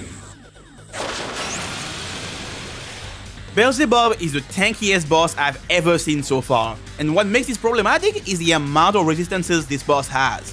Beelzebub resists physical, ice, force, and elect, meaning that attacks from these elements will always deal less damage. It doesn't resist fire, so that should be the natural answer, but I can't use that. There are only 3 fire spells that Demi-fiend can learn: Fire Breath, Hellfire, and Magma Axis. I have already dropped 2 of these spells, so I can't get them anymore. As for Magma Axis, I could learn it, but doing that would force me to learn Fire Drain first, and I simply cannot afford to do that. Which means that my best option is Ironclaw Gaming, and based on how much damage I'm dealing right now, I think you can understand why I said that this boss was tanky. The fight is manageable at the start because you can fully buff yourself and debuff him, but once phase 2 starts, the difficulty slider gets cranked up to 11. Feel my power, Demi-fiend! Now 𝙃𝘼𝙍𝘍 can use both 𝙃𝘼𝙍𝘏 and 𝙃𝘼𝑠𝑎, but that's not all. It can also use Death Flies, a severe or mighty attack which is guaranteed to kill you if you don't nullify Dark. Fortunately, I knew about this, so I made sure to wait until this fight to learn Null Dark. The biggest issue in this phase is that 𝙃𝘼𝙍𝘍 actively spams 𝙃𝘼𝑠𝑎, making it very difficult to keep any kind of debuff on him for a long time. I wasn't aware of this at the time, but 𝙃𝘼𝑍𝑍 has a hidden mechanic. If he detects that you fully debuffed him, his AI will go berserk and regularly spam 𝙃𝘼𝑠𝑎. And when I say spam, it's to the point where I can sometimes go for 𝙃𝘼𝑠𝑎 every time I use Warcry. What I thought was an opening to fully debuff him in phase 1 ended up being a trap, and now the fight is even more difficult. After 21 minutes of pure struggle, I landed the crit with my Iron Claw Gaming, and that made 𝙃𝘼𝑍𝑍𝑍's idle animation change. He was getting weaker, and I was getting closer and closer to the finish line. As if he knew that the end was near, 𝙃𝘼𝑍𝑍𝑍 became even more aggressive, using powerful attacks and 𝙃𝘼𝑠𝑎 repeatedly. There were many close calls, and this fight became even more nerve-wracking, but I knew what needed to be done. So I put all my faith in Iron Claw, and with a final crit, I defeated the giant fruit fly.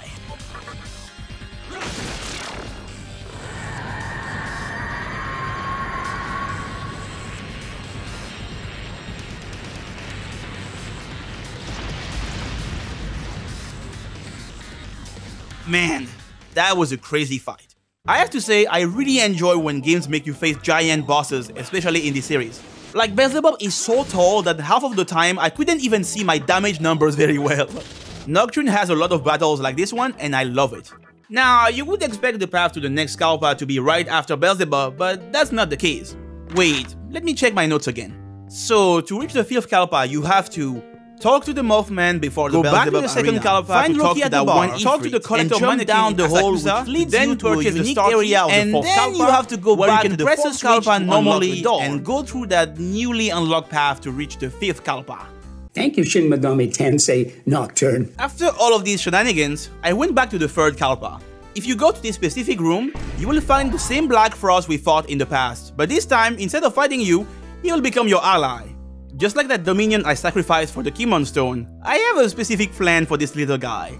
At last, we have finally reached the 5th Kalpa, the last floor of this god-forsaken labyrinth. In this Kalpa, there are many doors that you need to go through, and each door can only be opened if you have a demon with specific attributes. This is mandatory in order to progress, and it's exactly why I let Black Frost join me without my consent. This door here requires a demon with 25 strength or higher. Black Frost has 24 strength, so I can use a strength incense to bump that stat to 25, and now I can pass. The next door requires the demon who has been with you the longest. Remember how back in Yoyogi Park I said that you should keep your pixie around? It's time to show you why.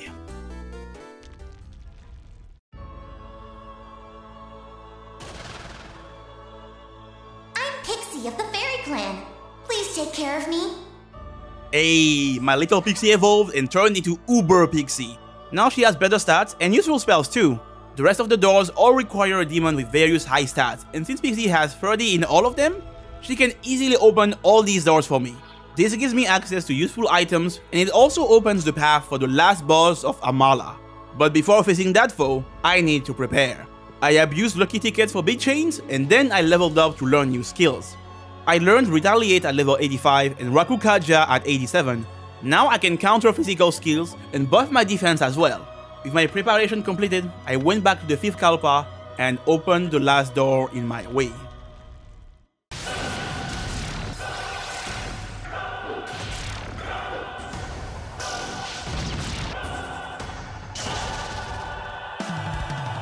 Oh brother, this fight is ridiculous. Metatron has 3 phases, and his behavior will drastically change with each phase it goes through. In phase 1, Metatron will immediately cast 𝙃𝘼𝑍𝑍𝑍 and 𝙃𝘼𝑠𝑎 if he detects any buffs or debuffs, so it's pointless to use them. During this phase, I can only attack if Metatron goes for light moves and I have a decent amount of HP left. These attacks get blocked by my Magatama, so I can sneak in a Glacial Blast here and there. However, if he goes for anything else, I am forced to heal after every enemy phase and rely on the power of our Lord and Savior, Counter. This is one of those fights where I have to play defensively, and it's exactly why I got Retaliate. Each basic attack from Metatron becomes an opportunity for me to deal damage. Once you reach phase 2, this fight gets even harder. Metatron will start using 𝙃𝘼𝙍𝙍 and 𝙃𝘼𝙍 to deal even more damage to you. The good thing about this phase is that Metatron stops spamming the 𝙃𝘍 and the 𝙃𝘼, so you can start buffing yourself and debuffing him. This AI change allows me to use Warcry and 𝙃𝘼𝙍 to make surviving a lot easier. Unfortunately, once you reach phase 2, he gets access to this move. Oh shit! Here we go again.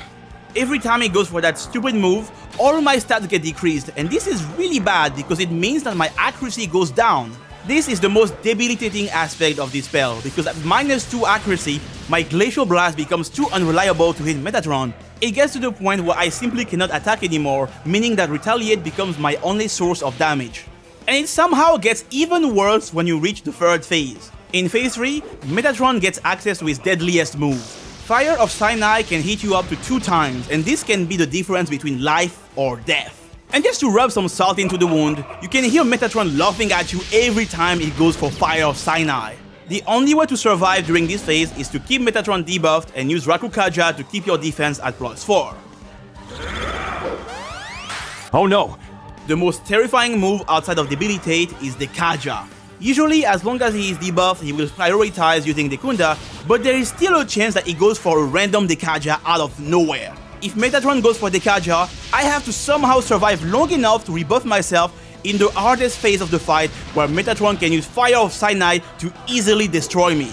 I have attempted this fight so many times, with each attempt lasting between 35 and 50 minutes, only for Metatron to put me in a terrible situation because he used the 𝙃𝘍 and kept using the 𝙃𝘼 over and over to prevent my debuff from doing anything meaningful. And what makes this even more annoying is that there is no shortcut leading back to the boss. The only save point in the labyrinth is right at the very start of the dungeon, so every time I lose, I have to go through the entire 5th Kalpa again just to have a shot at fighting this guy. You know that moment in a Souls game where you get killed by a boss and then you have to run through the entire area just to attempt the fight again? Yeah, we have that in this game too. After dying again, I decided to grind to go from level 87 to 99. Once it was done, I bought the last Magatama I was missing. I then tried to fight again, and while the HP increase was indeed useful, I was still getting filtered by the 3rd phase. With each loss I had to go through, I could feel a part of me dying little by little. But despite all of this, I kept going. In the face of adversity, I was still clinging to hope. Lord, grant me the strength to vanquish this spirit of evil! Yeah, I'm healing now. Good. Oh my god, he's always getting the double hits. It's a good thing I'm buffed right now. Would be really bad if I wasn't. And as soon as I talk about buffing, he, like clockwork, he goes for the 𝙃𝘍. This is insane. Look at the amount of damage he's dealing. Why?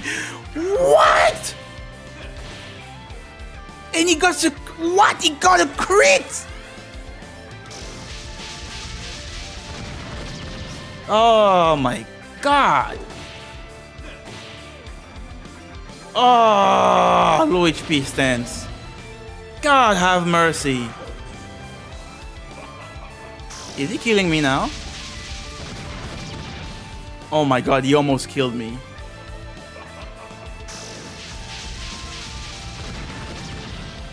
That's a bit... No, that's too much. Yeah, I have to go back to Warcrying. He's getting too comfortable. He's spamming the 𝙃𝘍 again! Ah! How many times? It's been like 3 or 4 times. Stop! Stop! Please don't kill me. Please don't kill me. Please don't kill me. Kill him! No! Yes! Yes! Yes! Yes! Yes! He was about to kill me with a crit. Oh my god!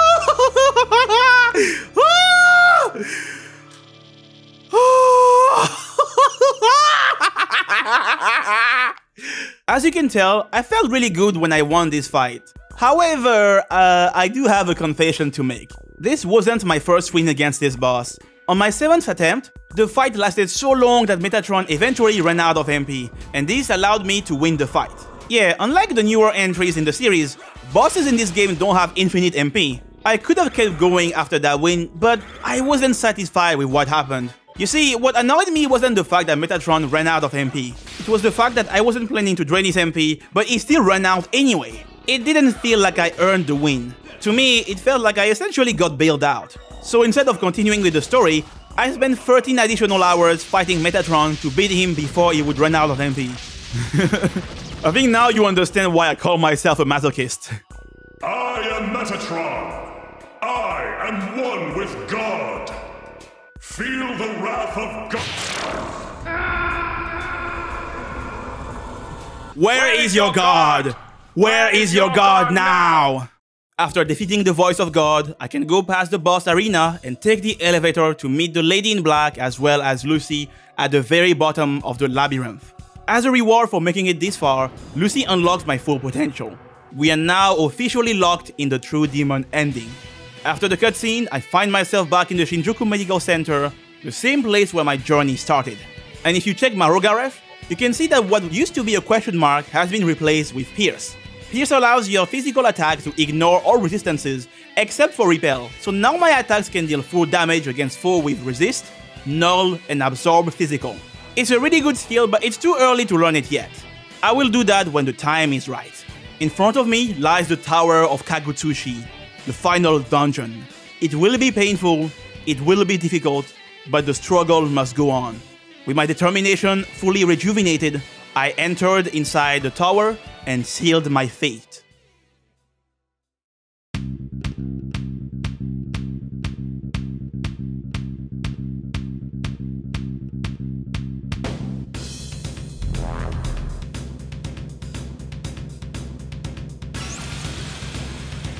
Amuse me with your strength, Evil One, before eternal silence is upon us. If you do not heed my words, then I shall send you to hell. This is but a game.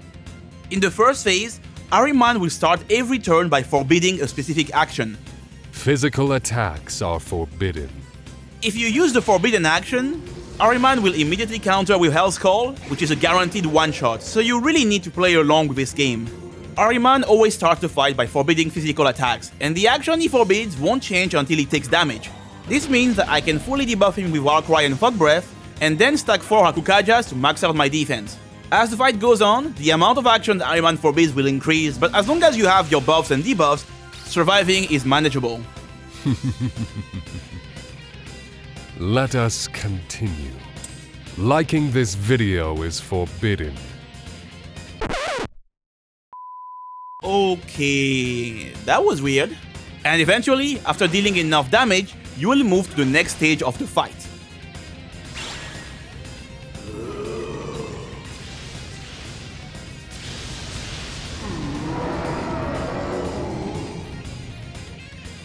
We are now in phase 2. Ahriman gets access to a bunch of powerful attacks like Megiddo Leon, but the one you really need to watch out for is Apocalypse. It's a scary move, but as long as I can keep my buffs and debuffs, I should be fine. Uh-oh. Oh my god. Right. Ahriman has both 𝙃𝘼𝙍𝘿 and Dekunda. If you get unlucky, this can become a big issue, but most of the time, he actually won't use these moves. In my next attempt, he never went for them, and that allowed me to focus on dealing a ton of damage with Iron Claw Gaming. And shortly after, I managed to silence Ahriman.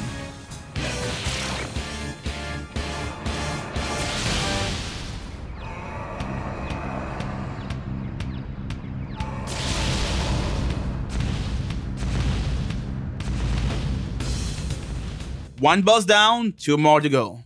The next boss on the list is Noah, but he isn't actually blocking the path. So instead of going through the door, we can just skip him and take this elevator to reach floor 402, which has a save terminal and a shop. And look, the mannequins are here! I really love this place. It's like a mini version of Asakusa in a way.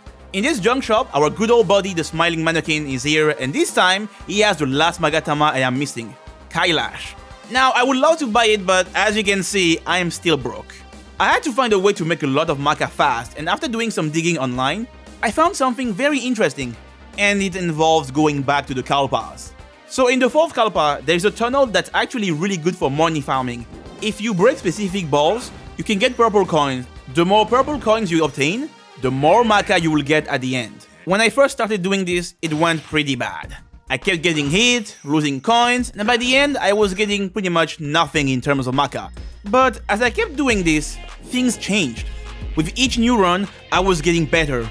I learned how to punch preemptively to break the off-screen balls, I learned where every purple coin was hidden, and I also learned how to move optimally to avoid the obstacles. As I kept getting better, I started earning more and more mecha. I went from the measly 200 to 5k, then 13k, then 28k, then 43k. After a couple of tries, I had enough mecha to purchase 𝙃𝘼𝙍𝘏, but I couldn't just stop there. This was when I realized that I truly became addicted to this minigame. I was so invested and engrossed in what I was doing that eventually I got to the point where I had over 1 million mecha. I fast traveled to the tower of Kagutsushi and finally purchased 𝙃𝘼𝙍𝘏. After obtaining the 24 Magatamas, you can visit the Cathedral of Shadows and Mido will give you the Lord's Sword. If you then go to the grave of Masakado, the Lord's Sword will react and open the path to the hidden dungeon, the Bandu Shrine. In order to obtain the most powerful Magatama in the game, I need to go through the ultimate trial of the Bandu Shrine. The first one on the list is 𝙃𝘼𝙍𝘏. 𝙃𝘼𝘍 only spams ice. If you equip a Magatama with null ice, you can't lose. Then comes 𝙃𝘼𝘍. 𝙃𝘼𝘍 only spams elec. If you equip a Magatama with null elec, you can't lose. Our third foe is 𝙃𝘼𝘍𝑒. 𝙃𝘼𝘍 spams force. If you equip a Magatama with null force, never mind. 𝙃𝘼𝘍 is the first challenging member of the Pillar Man. Unlike the two others, this boss actually has functioning brain cells and goes for physical attacks 90% of the time. For the first 4 turns of the fight, 𝙃𝘼𝘍 will use Rakukaja and Rakunda until he is fully buffed and you are fully debuffed. Knowing this, my top priority is clicking Warcry to fully debuff him and then decrease his accuracy with Fog Breath. Surviving is really tough, but if I manage to dodge some attacks, I can use Rakukaja to undo 𝙃𝘼𝘍's debuffs. Once I managed to survive long enough to undo the debuffs and buff my defense, it went a lot better. I was finally able to attack, and after 16 minutes of intense combat, Iron Claw Gaming won me the fight. And now we have to defeat the final member of the Pillar Man, 𝙃𝘼𝘍𝑚on. When I fought him the first time, it was pretty easy, but apparently this time for round 2, it's a different story. I have heard that he is extremely challenging, but surely it can't be that bad, right?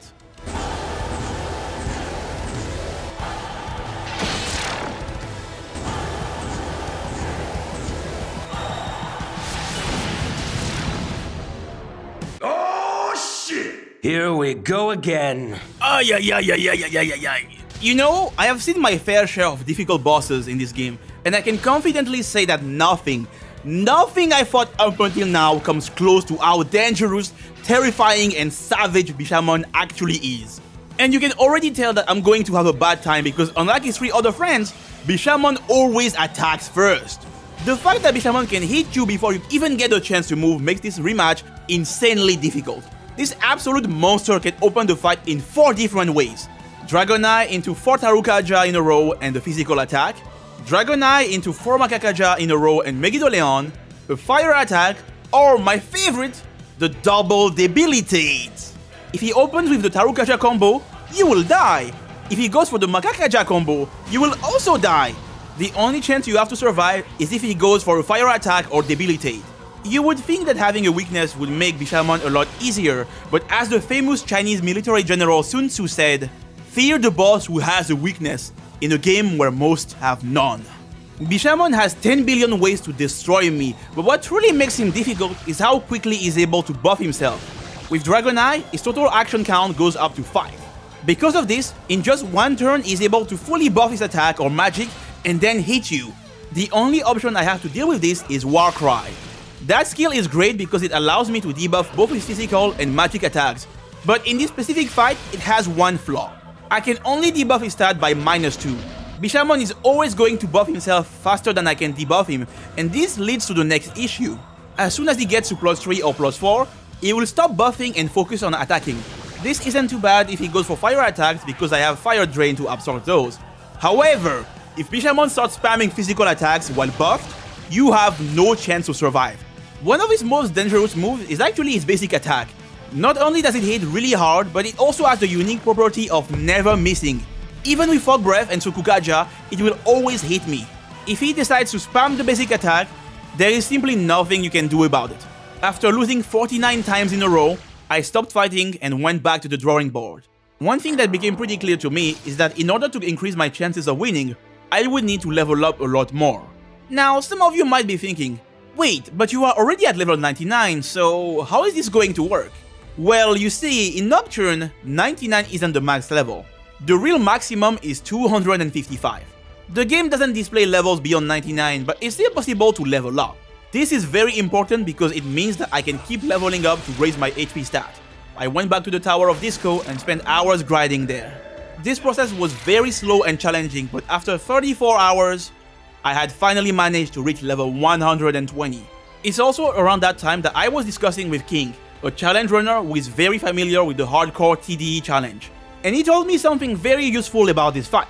If you equip a Magatama with a weakness and you also have a skill to drain that exact weakness, you will gain more HP from the drain.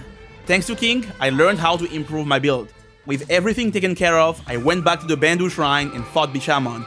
The fight was still difficult and I kept losing because of the opener RNG, but this time it felt a lot better. Eventually, I got an attempt where he opened with Debilitate twice. It's not the best opener, but at least I didn't take any damage. Thanks to Fog Breath, I was able to negate the accuracy penalty of Debilitate. After making sure that Bishamon's physical attack was lowered enough by Warcry, I started going for Rakukaja with my second action. Unlike the newer entries in the series, Nocturne doesn't show you how many buffs or debuffs are currently active. This makes the fight extremely demanding because I have to keep track of that myself. I always need to know how many buffs or debuffs Bishamon has, and I also need to do the same thing for my own defense. There were many close calls, and I really believed that I was done for. But even in the face of impending doom, I never lost hope and kept the struggle going. I have to hope he heals me there, because otherwise I'm pretty much done. Nope. Of course it's Megiddoleon, of course.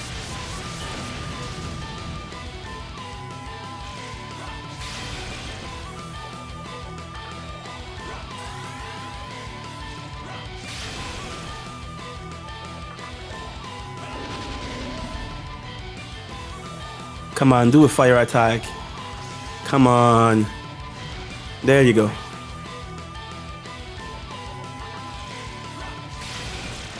Oh, yes! Oh, I did it! Oh, thank God!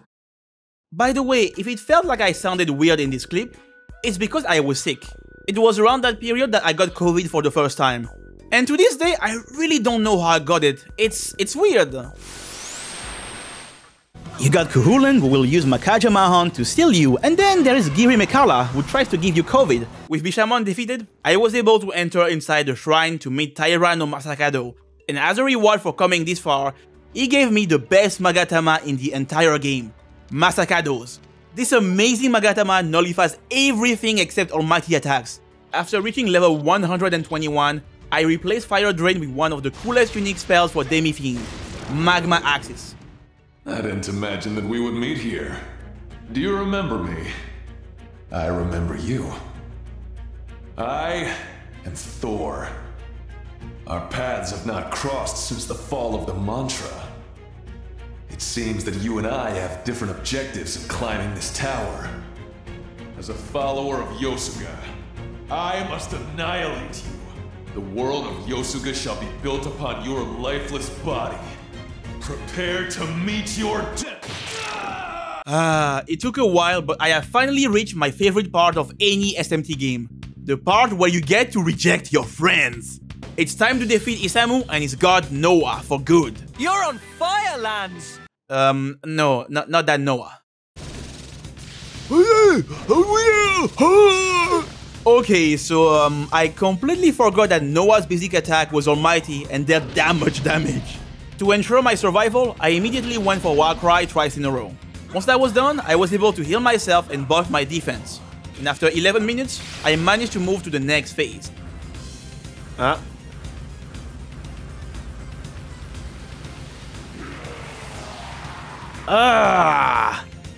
Oh, you look disgusting.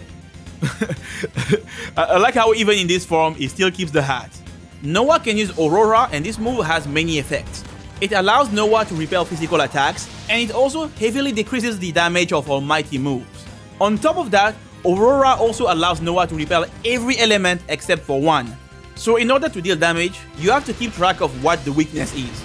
Oh, and by the way, when I say weakness, it's not a weakness in the traditional sense. It just means that whenever it goes for Aurora, there is one element that it doesn't repel, so you won't get any press turn from attacking. If you have Pierce and 𝙃𝘼𝙍𝙀𝙀, you can completely avoid having to deal with Aurora. I thought about doing that, but I didn't want to learn these skills this early. Unfortunately, this means that I have to actually engage with the gimmick. And it gets even worse when Noah starts using Domination. Domination is a powerful almighty attack which drains your HP and MP. Even with buffs and debuffs, this attack drains a sizable amount of HP. Aurora limits my ability to deal damage, so if Noah spams this move too many times, eventually he will start out-healing my damage. This fight took forever, but thankfully my magic spells allowed me to out-damage Noah's Domination, and after 35 minutes, I took him down with a powerful Magma Axis. Hey, finally! That's what you deserve, 𝙃𝘼𝙍𝘀𝙀. Disgusting friend. Get out of here, bruh. 𝙃𝘼𝙍𝘀𝙀 got the ass whooping he deserved, and I obtained the Nether Stone. Oh, by the way, I like how the Magatsui leaving Noah's body makes it look like 𝙃𝘼𝙍𝘀 is crying right now. After getting confused by the many invisible teleporters on the way, I finally reached my target. The last person on my list of friends soon to be rejected, Chiaki. You have done well to make it here. Therefore, I will do you the honor of fighting to my fullest ability. Our friendship dies here. Oh, don't worry. That's not the only thing that's dying here today.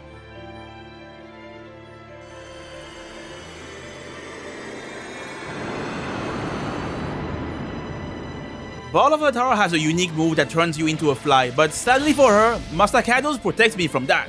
The only thing she can hit me with is Megiddo Leon, so I can use the many free turns I get to focus on the offense. Once you deal enough damage, she will summon her two goons, Floros and 𝙃𝘼𝙍𝘀𝙀. They will then fully heal her, and that pretty much resets the fight. Floros is here to buff while 𝙃𝘃 debuffs you.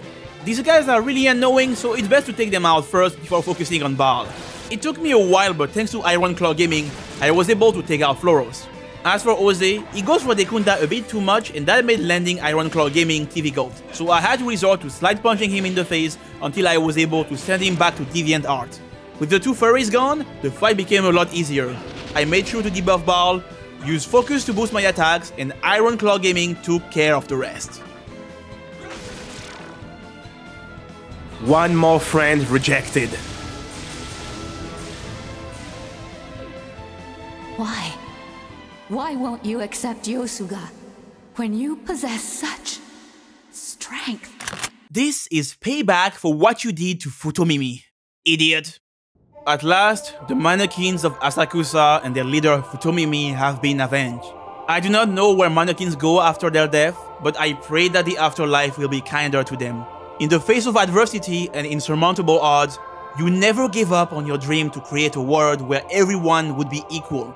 You were used, abused, and belittled by others. But in spite of this, you pushed on and kept struggling. Many of the mannequins died at Mifunashiro, but not all of them did. These mannequins, that the world deemed weak, still managed to climb the Tower of Kagutsushi, determined to continue what Futomimi started. Your lives may have ended, but your legacy will never die. May you rest in peace, you beautiful twitchy bros. It's time to prepare for the final battle. Soon enough, I reached level 127 and learned the passive skill Pierce. Then I learned Avenge at level 128. Now there is only one thing left for me to do. Offering the 3 stones I have obtained during my ascent, and ride the elevator up to the final boss.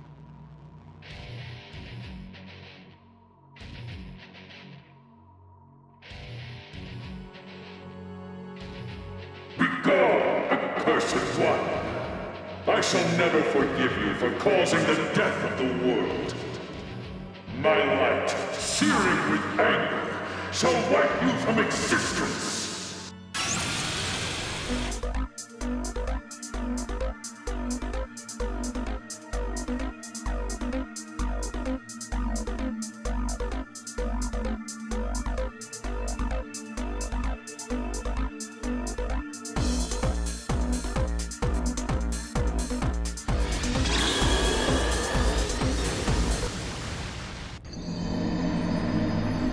Yep, that's right, the final boss's theme sounds like something you would hear in a club. And honestly, considering the fact that this is a giant disco ball, it's kinda fitting. This fight is pretty unique in the sense that it fully implements the mechanic of the moon phases. At the end of each turn, the phase will advance by 2 stages, going from new to 2, to 4, to 6, to full, and the same thing backwards from full to new. How much damage you deal to 𝙃𝘼𝙍𝙍 is tied to the phases. The brighter it is, the less damage you will deal. It also works the other way around, meaning that the darker it is, the more damage it will take. For that reason, it's very important to make sure you hit 𝙃𝘼𝙍𝙍 when the phase is at new for maximum damage. Whenever the phase is full, 𝙃𝘼𝙍𝙍 gets to use Vast Light, a really powerful almighty attack. There is no way to dodge this move, so the best way to deal with it is to use the most important mechanic that Nocturne taught us: buffs and debuffs. As long as you keep this boss debuffed and attack at the right time, you will be able to deal enough damage to proceed to the next phase.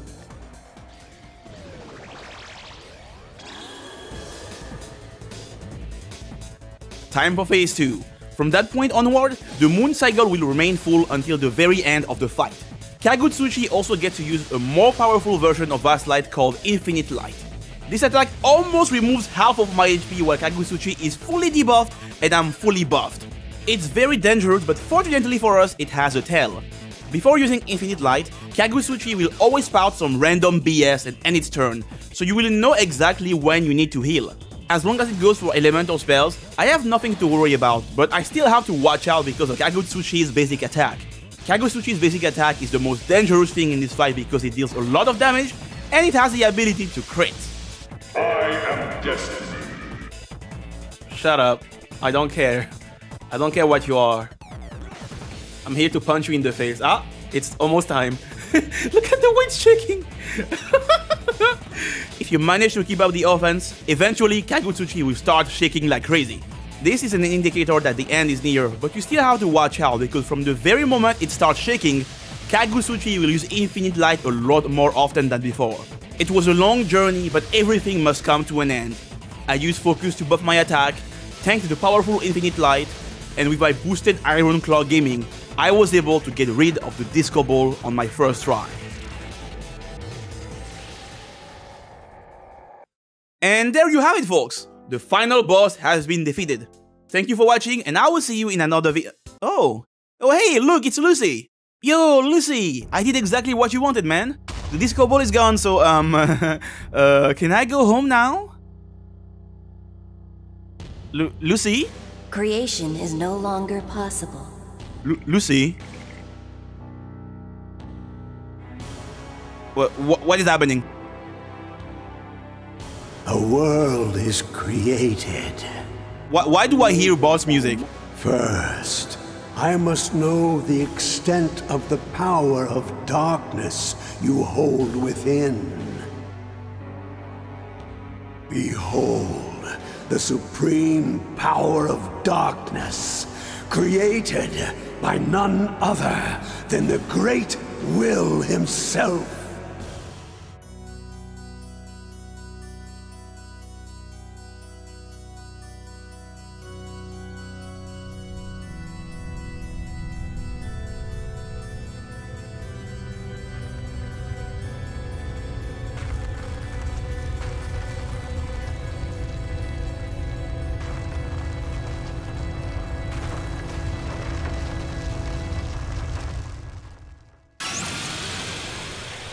Yeah, I'm done.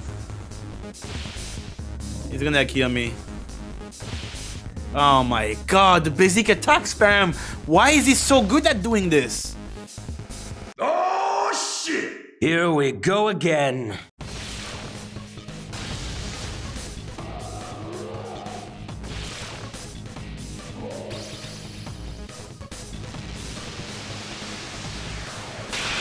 I'm sure many of you were waiting for this exact moment. Yup, in the 3D ending, 𝙃𝘼𝙍𝙍 isn't the last boss. Immediately after beating it, you are forced to fight the true final boss of Nocturne. I really like the vibe of this fight. The 𝙃𝘼𝙍𝙍 phase we have seen for the entirety of the game says dead, to illustrate what we have done. We are surrounded by the void and countless celestial bodies shining brightly in the background. The world has ended. Time has ended. It's just you and your gigantic foe, the Lord of Chaos himself. This fight is also the hardest battle in the entire game. Oh my god, and my suffering, I want to die. Lucifer has 65,545 HP and MP. No other boss ever comes close to those numbers. He also resists every damage type by 75%, and yes, this does include Almighty. Pierce lets you go through these resistances, and that's why it's mandatory to have that skill for this fight. Lucy has 3 distinct phases, and each of these is tied to a specific HP threshold. In phase 1, he has 4 attacks that he can go for. Evil Gleam, which is a mind attack capable of charming you, Mabufudine, Megiddola, and his basic attack. Evil Gleam and Mabufudine get blocked by Masakado's immunities, so they aren't really threatening. What is threatening though is Lucy's basic attack. For whatever reason, it counts as Almighty, meaning that you cannot block it. It's impossible to dodge, and on top of that, it also has an insanely high crit chance. And when I say insanely high, it's to the point where you are more likely to see it crit than not critting at all. What is up with this game and basic attacks? Without buffs and debuffs, it's simply not possible to survive, so my #1 priority in this phase is to debuff Lucy's attack and fully buff myself with 𝙃𝘼𝙍𝙎 as fast as I can. The love tap is insane, but at least it can proc Avenge, meaning that I have a chance to use my counter. After applying Fog Breath twice, I can finally start using Focus and Iron Claw Gaming to deal damage. Once Lucifer's HP drops to 75%, we go into phase 2, and this is where the real fight truly begins. Lucifer gets to use one of his most dangerous unique attacks, High King. This stupid move is one of the hardest hitting attacks in the entire game. Oh, by the way, High King also never misses, so dodge strats are pretty much useless against this boss. It's a really oppressive attack, but as long as I have buffs and debuffs, I should be able to lay. You can just 𝙃𝘼𝙍𝙎 like that? No! Ah! Stop 𝙃𝘼𝙍ing! What? Huh? Yeah, in phase 2, Lucifer also gets access to both 𝙃𝘼𝙍 and 𝙃𝘼𝑠𝑎, and this is a big problem. Once you reach phase 2, it becomes almost impossible to attack, so you have to rely on Avenge to deal damage for you. It sounds good on paper, but this strat can only work if you manage to keep Lucifer debuffed while your defense has been boosted by 𝙃𝘼𝙍𝙎. And that's something I simply cannot do. I would love to tell you what happens in the 3rd phase, but I can't. Why? Because I'm always getting casual filtered in the 2nd phase. No matter what I did, all my attempts ended in the same way. As soon as I got to the phase shift, Lucifer went for 𝙃𝘼𝙍𝙎 and 𝙃𝘼𝑠𝑎 until he could just click the skill issue button to finish me off. This was clearly not going to work. Oh, and here is a little fun fact for you. There are no checkpoints between 𝙃𝘼𝙍𝑖 and Lucy, so whenever you die here, you always have to go through the 𝙃𝘼𝙍𝑖 fight again. Awesome! Attempting this fight at level 128 clearly didn't work, so I decided to grind some more. You see, in Nocturne, a lot of physical skills scale with your level, so the more I level up, the more damage I should be able to deal. I went back to the Tower of Disco and spent what felt like an eternity grinding until I reached level 150. Surely, now that I am stronger, the fight should be easy.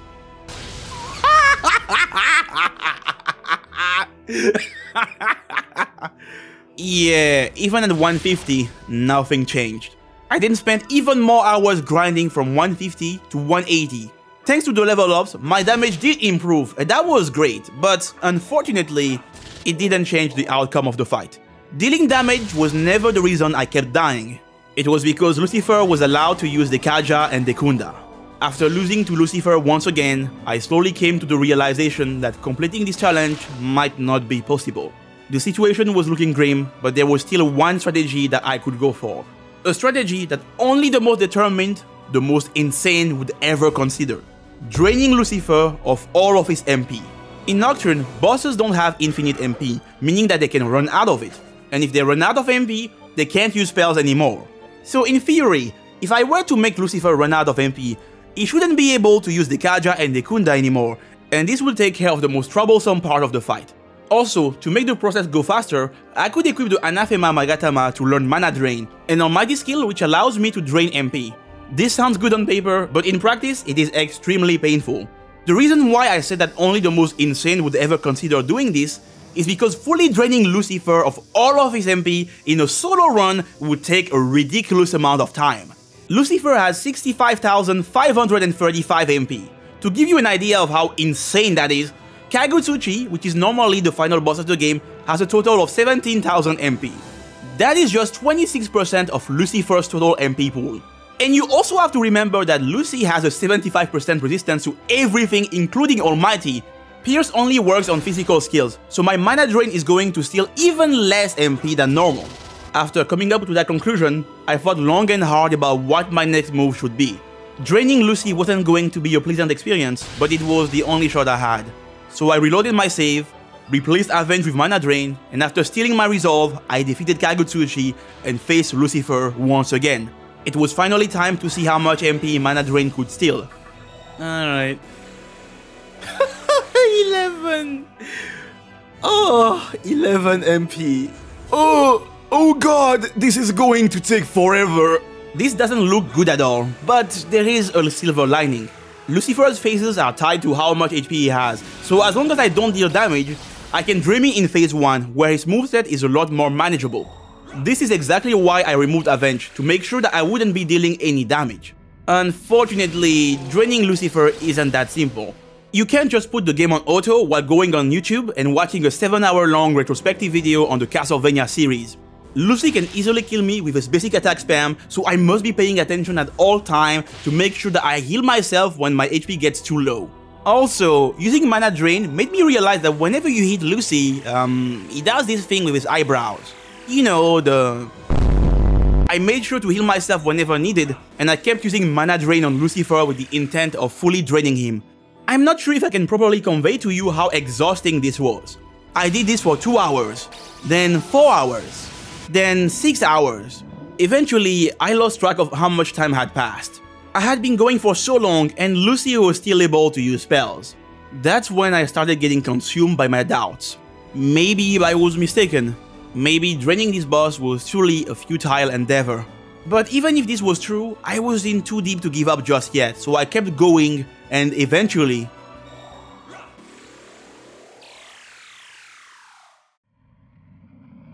When I saw this for the first time, I couldn't believe it. After spending so many hours clicking mana drain, I finally managed to suck all of Lucy's MP. This is it. The time has come to make Lucifer pay for all the suffering and wait. I don't have any healing items left anymore. I still died. I ran out of healing items, and at that point, I was powerless. If you are wondering how long this took, the full recording of this attempt is 11 hours. I am not kidding or being dramatic here. It took me 11 hours to achieve this. To put this into perspective, on speedrun.com, the fastest hard through demon ending speedrun is also 11 hours. Let that sink in for a moment. In the time it took me to fully drain Lucy, someone was able to beat the entire game on hard mode. I don't know how to feel about this, but I had to share this info with you. Despite my best efforts, I was once again greeted by the cold embrace of failure. But something was different. I was expecting to be filled with despair, but instead, I was hopeful. I was hopeful because for the first time ever since I started fighting this boss, I finally managed to see the sentence insufficient MP. Draining Lucifer was possible, and if it was possible, it meant that victory could be achieved. After confirming that the strategy could work, there were two things left for me to do: reaching the maximum level of 255 and tweaking my skills. Going from 180 to 255 means that I have to gain 75 levels. And with each level up, the experience needed keeps increasing higher and higher.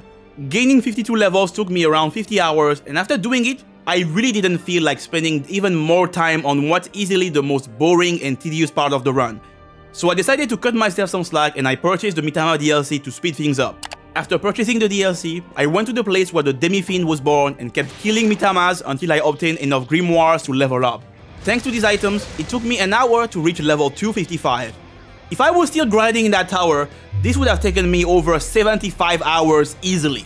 While I was leveling up, I used that opportunity to update my moveset. Unfortunately, this is the end of the road for my beloved Iron Claw gaming. This skill saved me time and time again, but in this fight, it's simply not ideal. The fact that it requires Fog Breath to function makes it really unreliable, so I decided to replace it with something else. 𝙃𝘼𝙍𝘍𝙀𝙎𝙏 gaming, one of the strongest attacks Demi-fiend can learn. Removing Iron Claw meant that I also had to ditch Fog Breath. I was discussing with Zephhyr, another fellow challenge runner, and he proposed a skill that I hadn't considered up until now. 𝙃𝘼𝙍𝘍 fully heals you and it only costs 15 MP. This spell is extremely cheap, and if you pair it with Mana Drain, it means that I should never have to worry about running out of healing ever again. With my preparation completed, I went back to the Tower of Disco, destroyed 𝙃𝘼𝙍𝘼, and braced myself for the upcoming marathon ahead of me. Once I finished setting up, I went for the Mana Drain strat, and this time I could definitely see the difference. With the combination of 𝙃𝘼𝙍𝘍 and Mana Drain, I was able to sustain myself without using any sort of healing item. On top of that, I also found out about a very useful setting in the option menu. You see, there is an option called Auto Memory, and it allows you to repeat your last action when pressing the auto button in battle. So after going for Mana Drain, I can press that button and the game will automatically use Mana Drain for me. I don't have to go through menus anymore, so I can keep the game on auto while Lucy isn't doing anything threatening, and then turn it off when my HP goes below a certain threshold. This kept going for a while, and after passing the 7-hour mark, Lucifer was finally out of all of his MP. There was no time to waste. I went for focus and unleashed as many 𝙃𝘼𝙍𝘍 as I could, and eventually I made it to the second phase. Lucifer tried to spam 𝙃𝘼𝙍𝘍 and 𝙃𝘼𝘍, but this time it didn't work. Without any MP to use them, these two spells went from being a death sentence to wasting Lucifer's press turns. After making sure that I was fully healed, I kept going for 𝙃𝘼𝙍𝘍 relentlessly. Ah, it's not a crit, dang it. Oh no, Root of Evil. Oh, please, don't do something dumb. Please, please, please, please, please, please, please. Oh, no. Ah, yes. Screw it. 𝙃𝘼𝘍𝘍𝘍! Oh, don't kill me. Oh. Oh my god. Ah, I made a mistake. Oh! He didn't crit! Yo!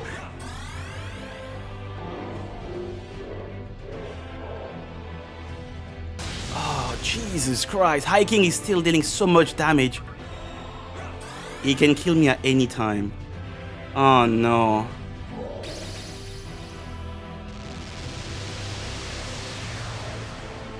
Stop! No! No! No! No! No! No! Oh, I spent so many hours doing this, and he still killed me with the Root of Evil. I spent so many hours working on this challenge, let alone this fight. And I have nothing left. I have nothing to show for it.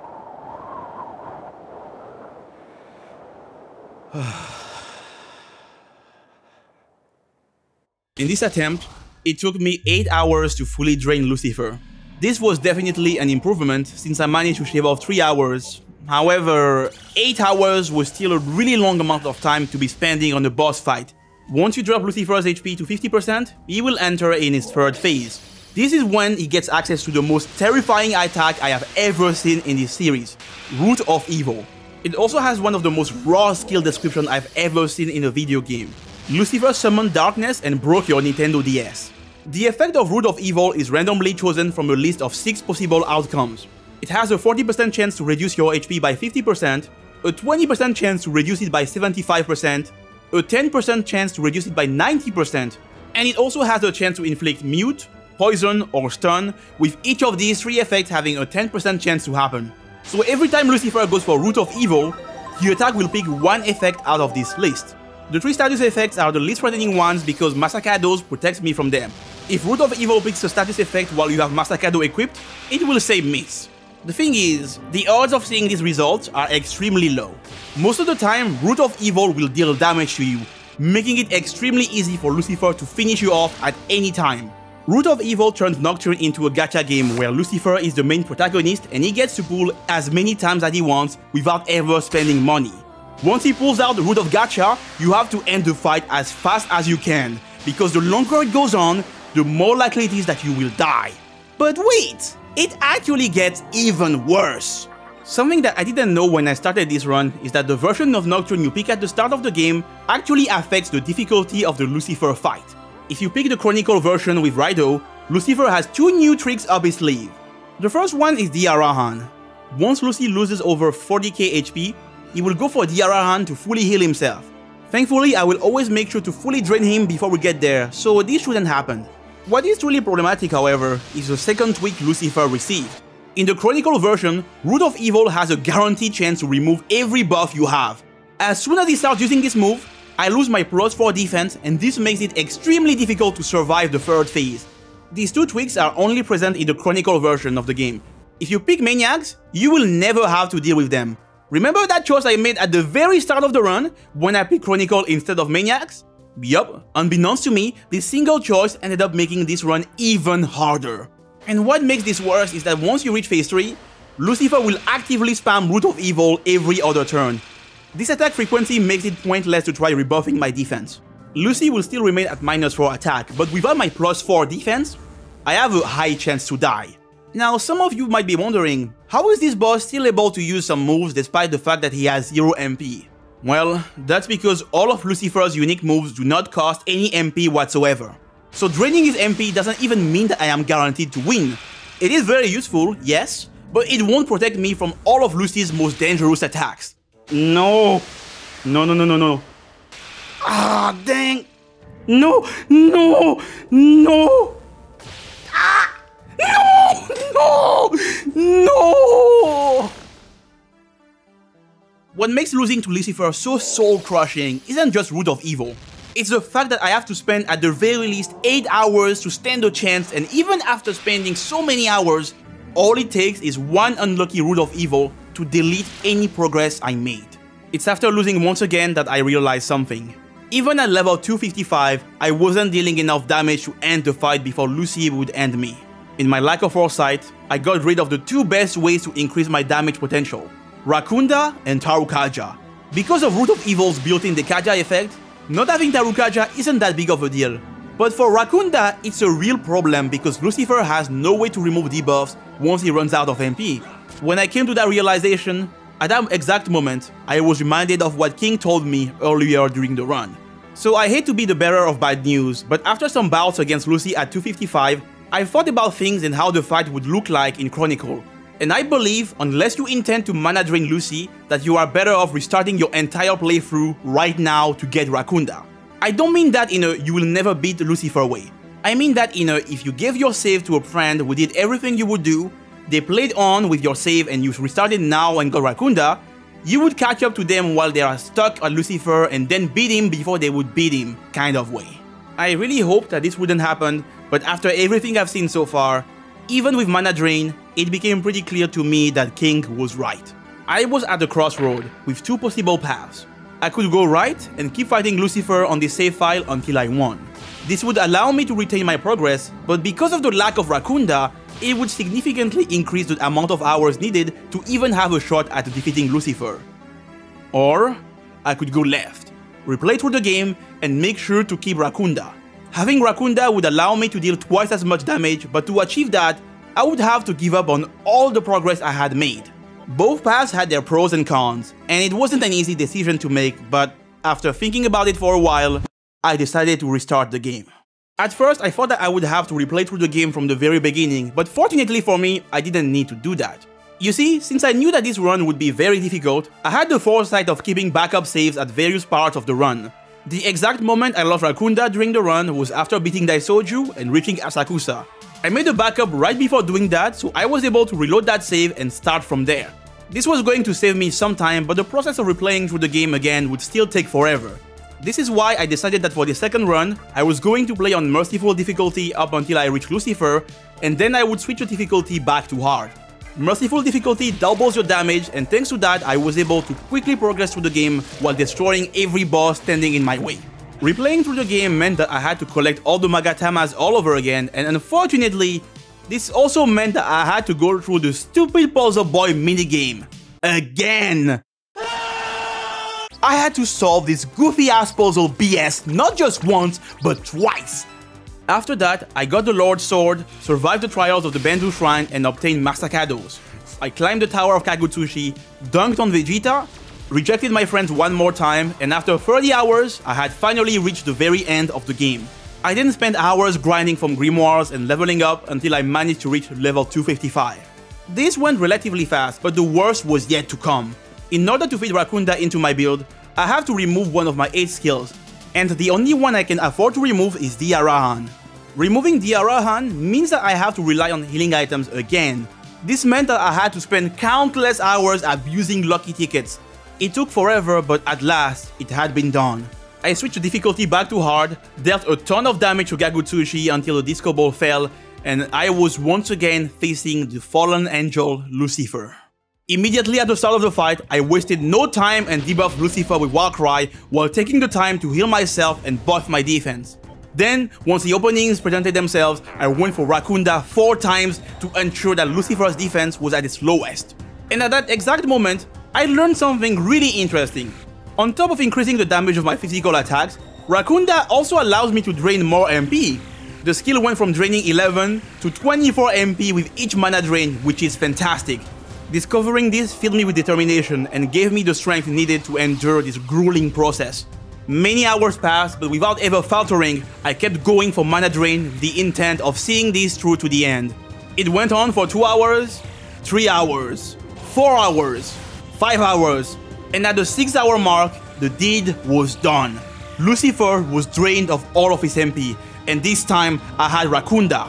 After spending 6 hours playing defensively, it was time to go on the offense.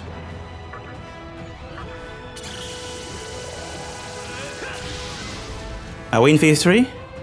Yep, we are in phase 3. Oh my god.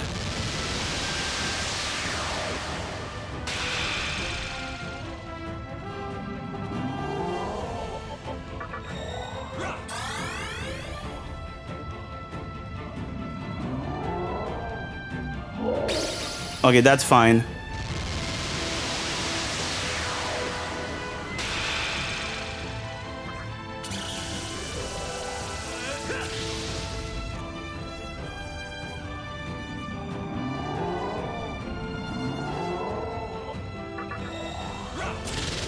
Are you gonna use 𝙃𝘼𝙍𝙍𝙍, please? He's gonna kill me.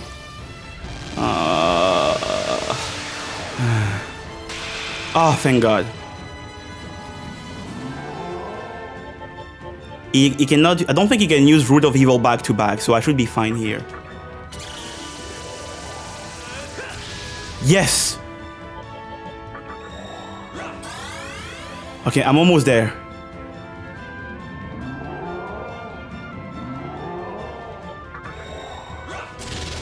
He's gonna have Root of Evil this turn. Yep. Please, please, please, please, please, for the love of God, please, please! Ah, 50%. Oh, no, no, no, no, no, no, no. Yeah, he's proccing my... Well, I survived because of Ender. I have no other safety net now.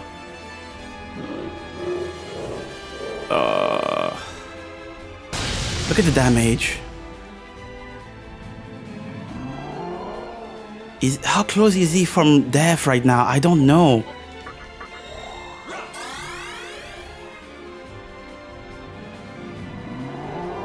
Oh, okay, that's... Oh! Oh, that's amazing. Come on, crit him, kill him! Kill him now, please! Please!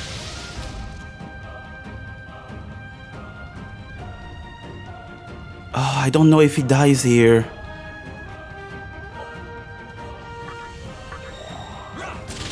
Oh, this is so bad.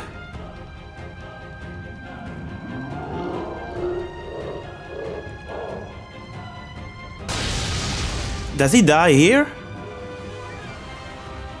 I don't know.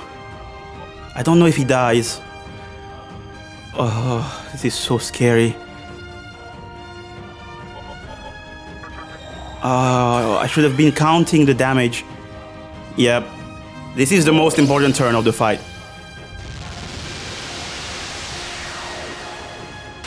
Yes! Miss! Yes! Yes! Kill him, Demi-fiend! Kill him! Yes! Yes! Yes! I did it! I did it! Ah! Well, there you have it. And my reward for going through this was nothing. But you know, in the end, maybe the real Shin Megami Tensei was the friends we rejected along the way. I have made a playlist with all the main boss fights and you can check it in the description below. Now, if you'll excuse me, it's time for me to play the Future Redeem DLC for Xenoblade Chronicles 3. Why is that icon over? Oh,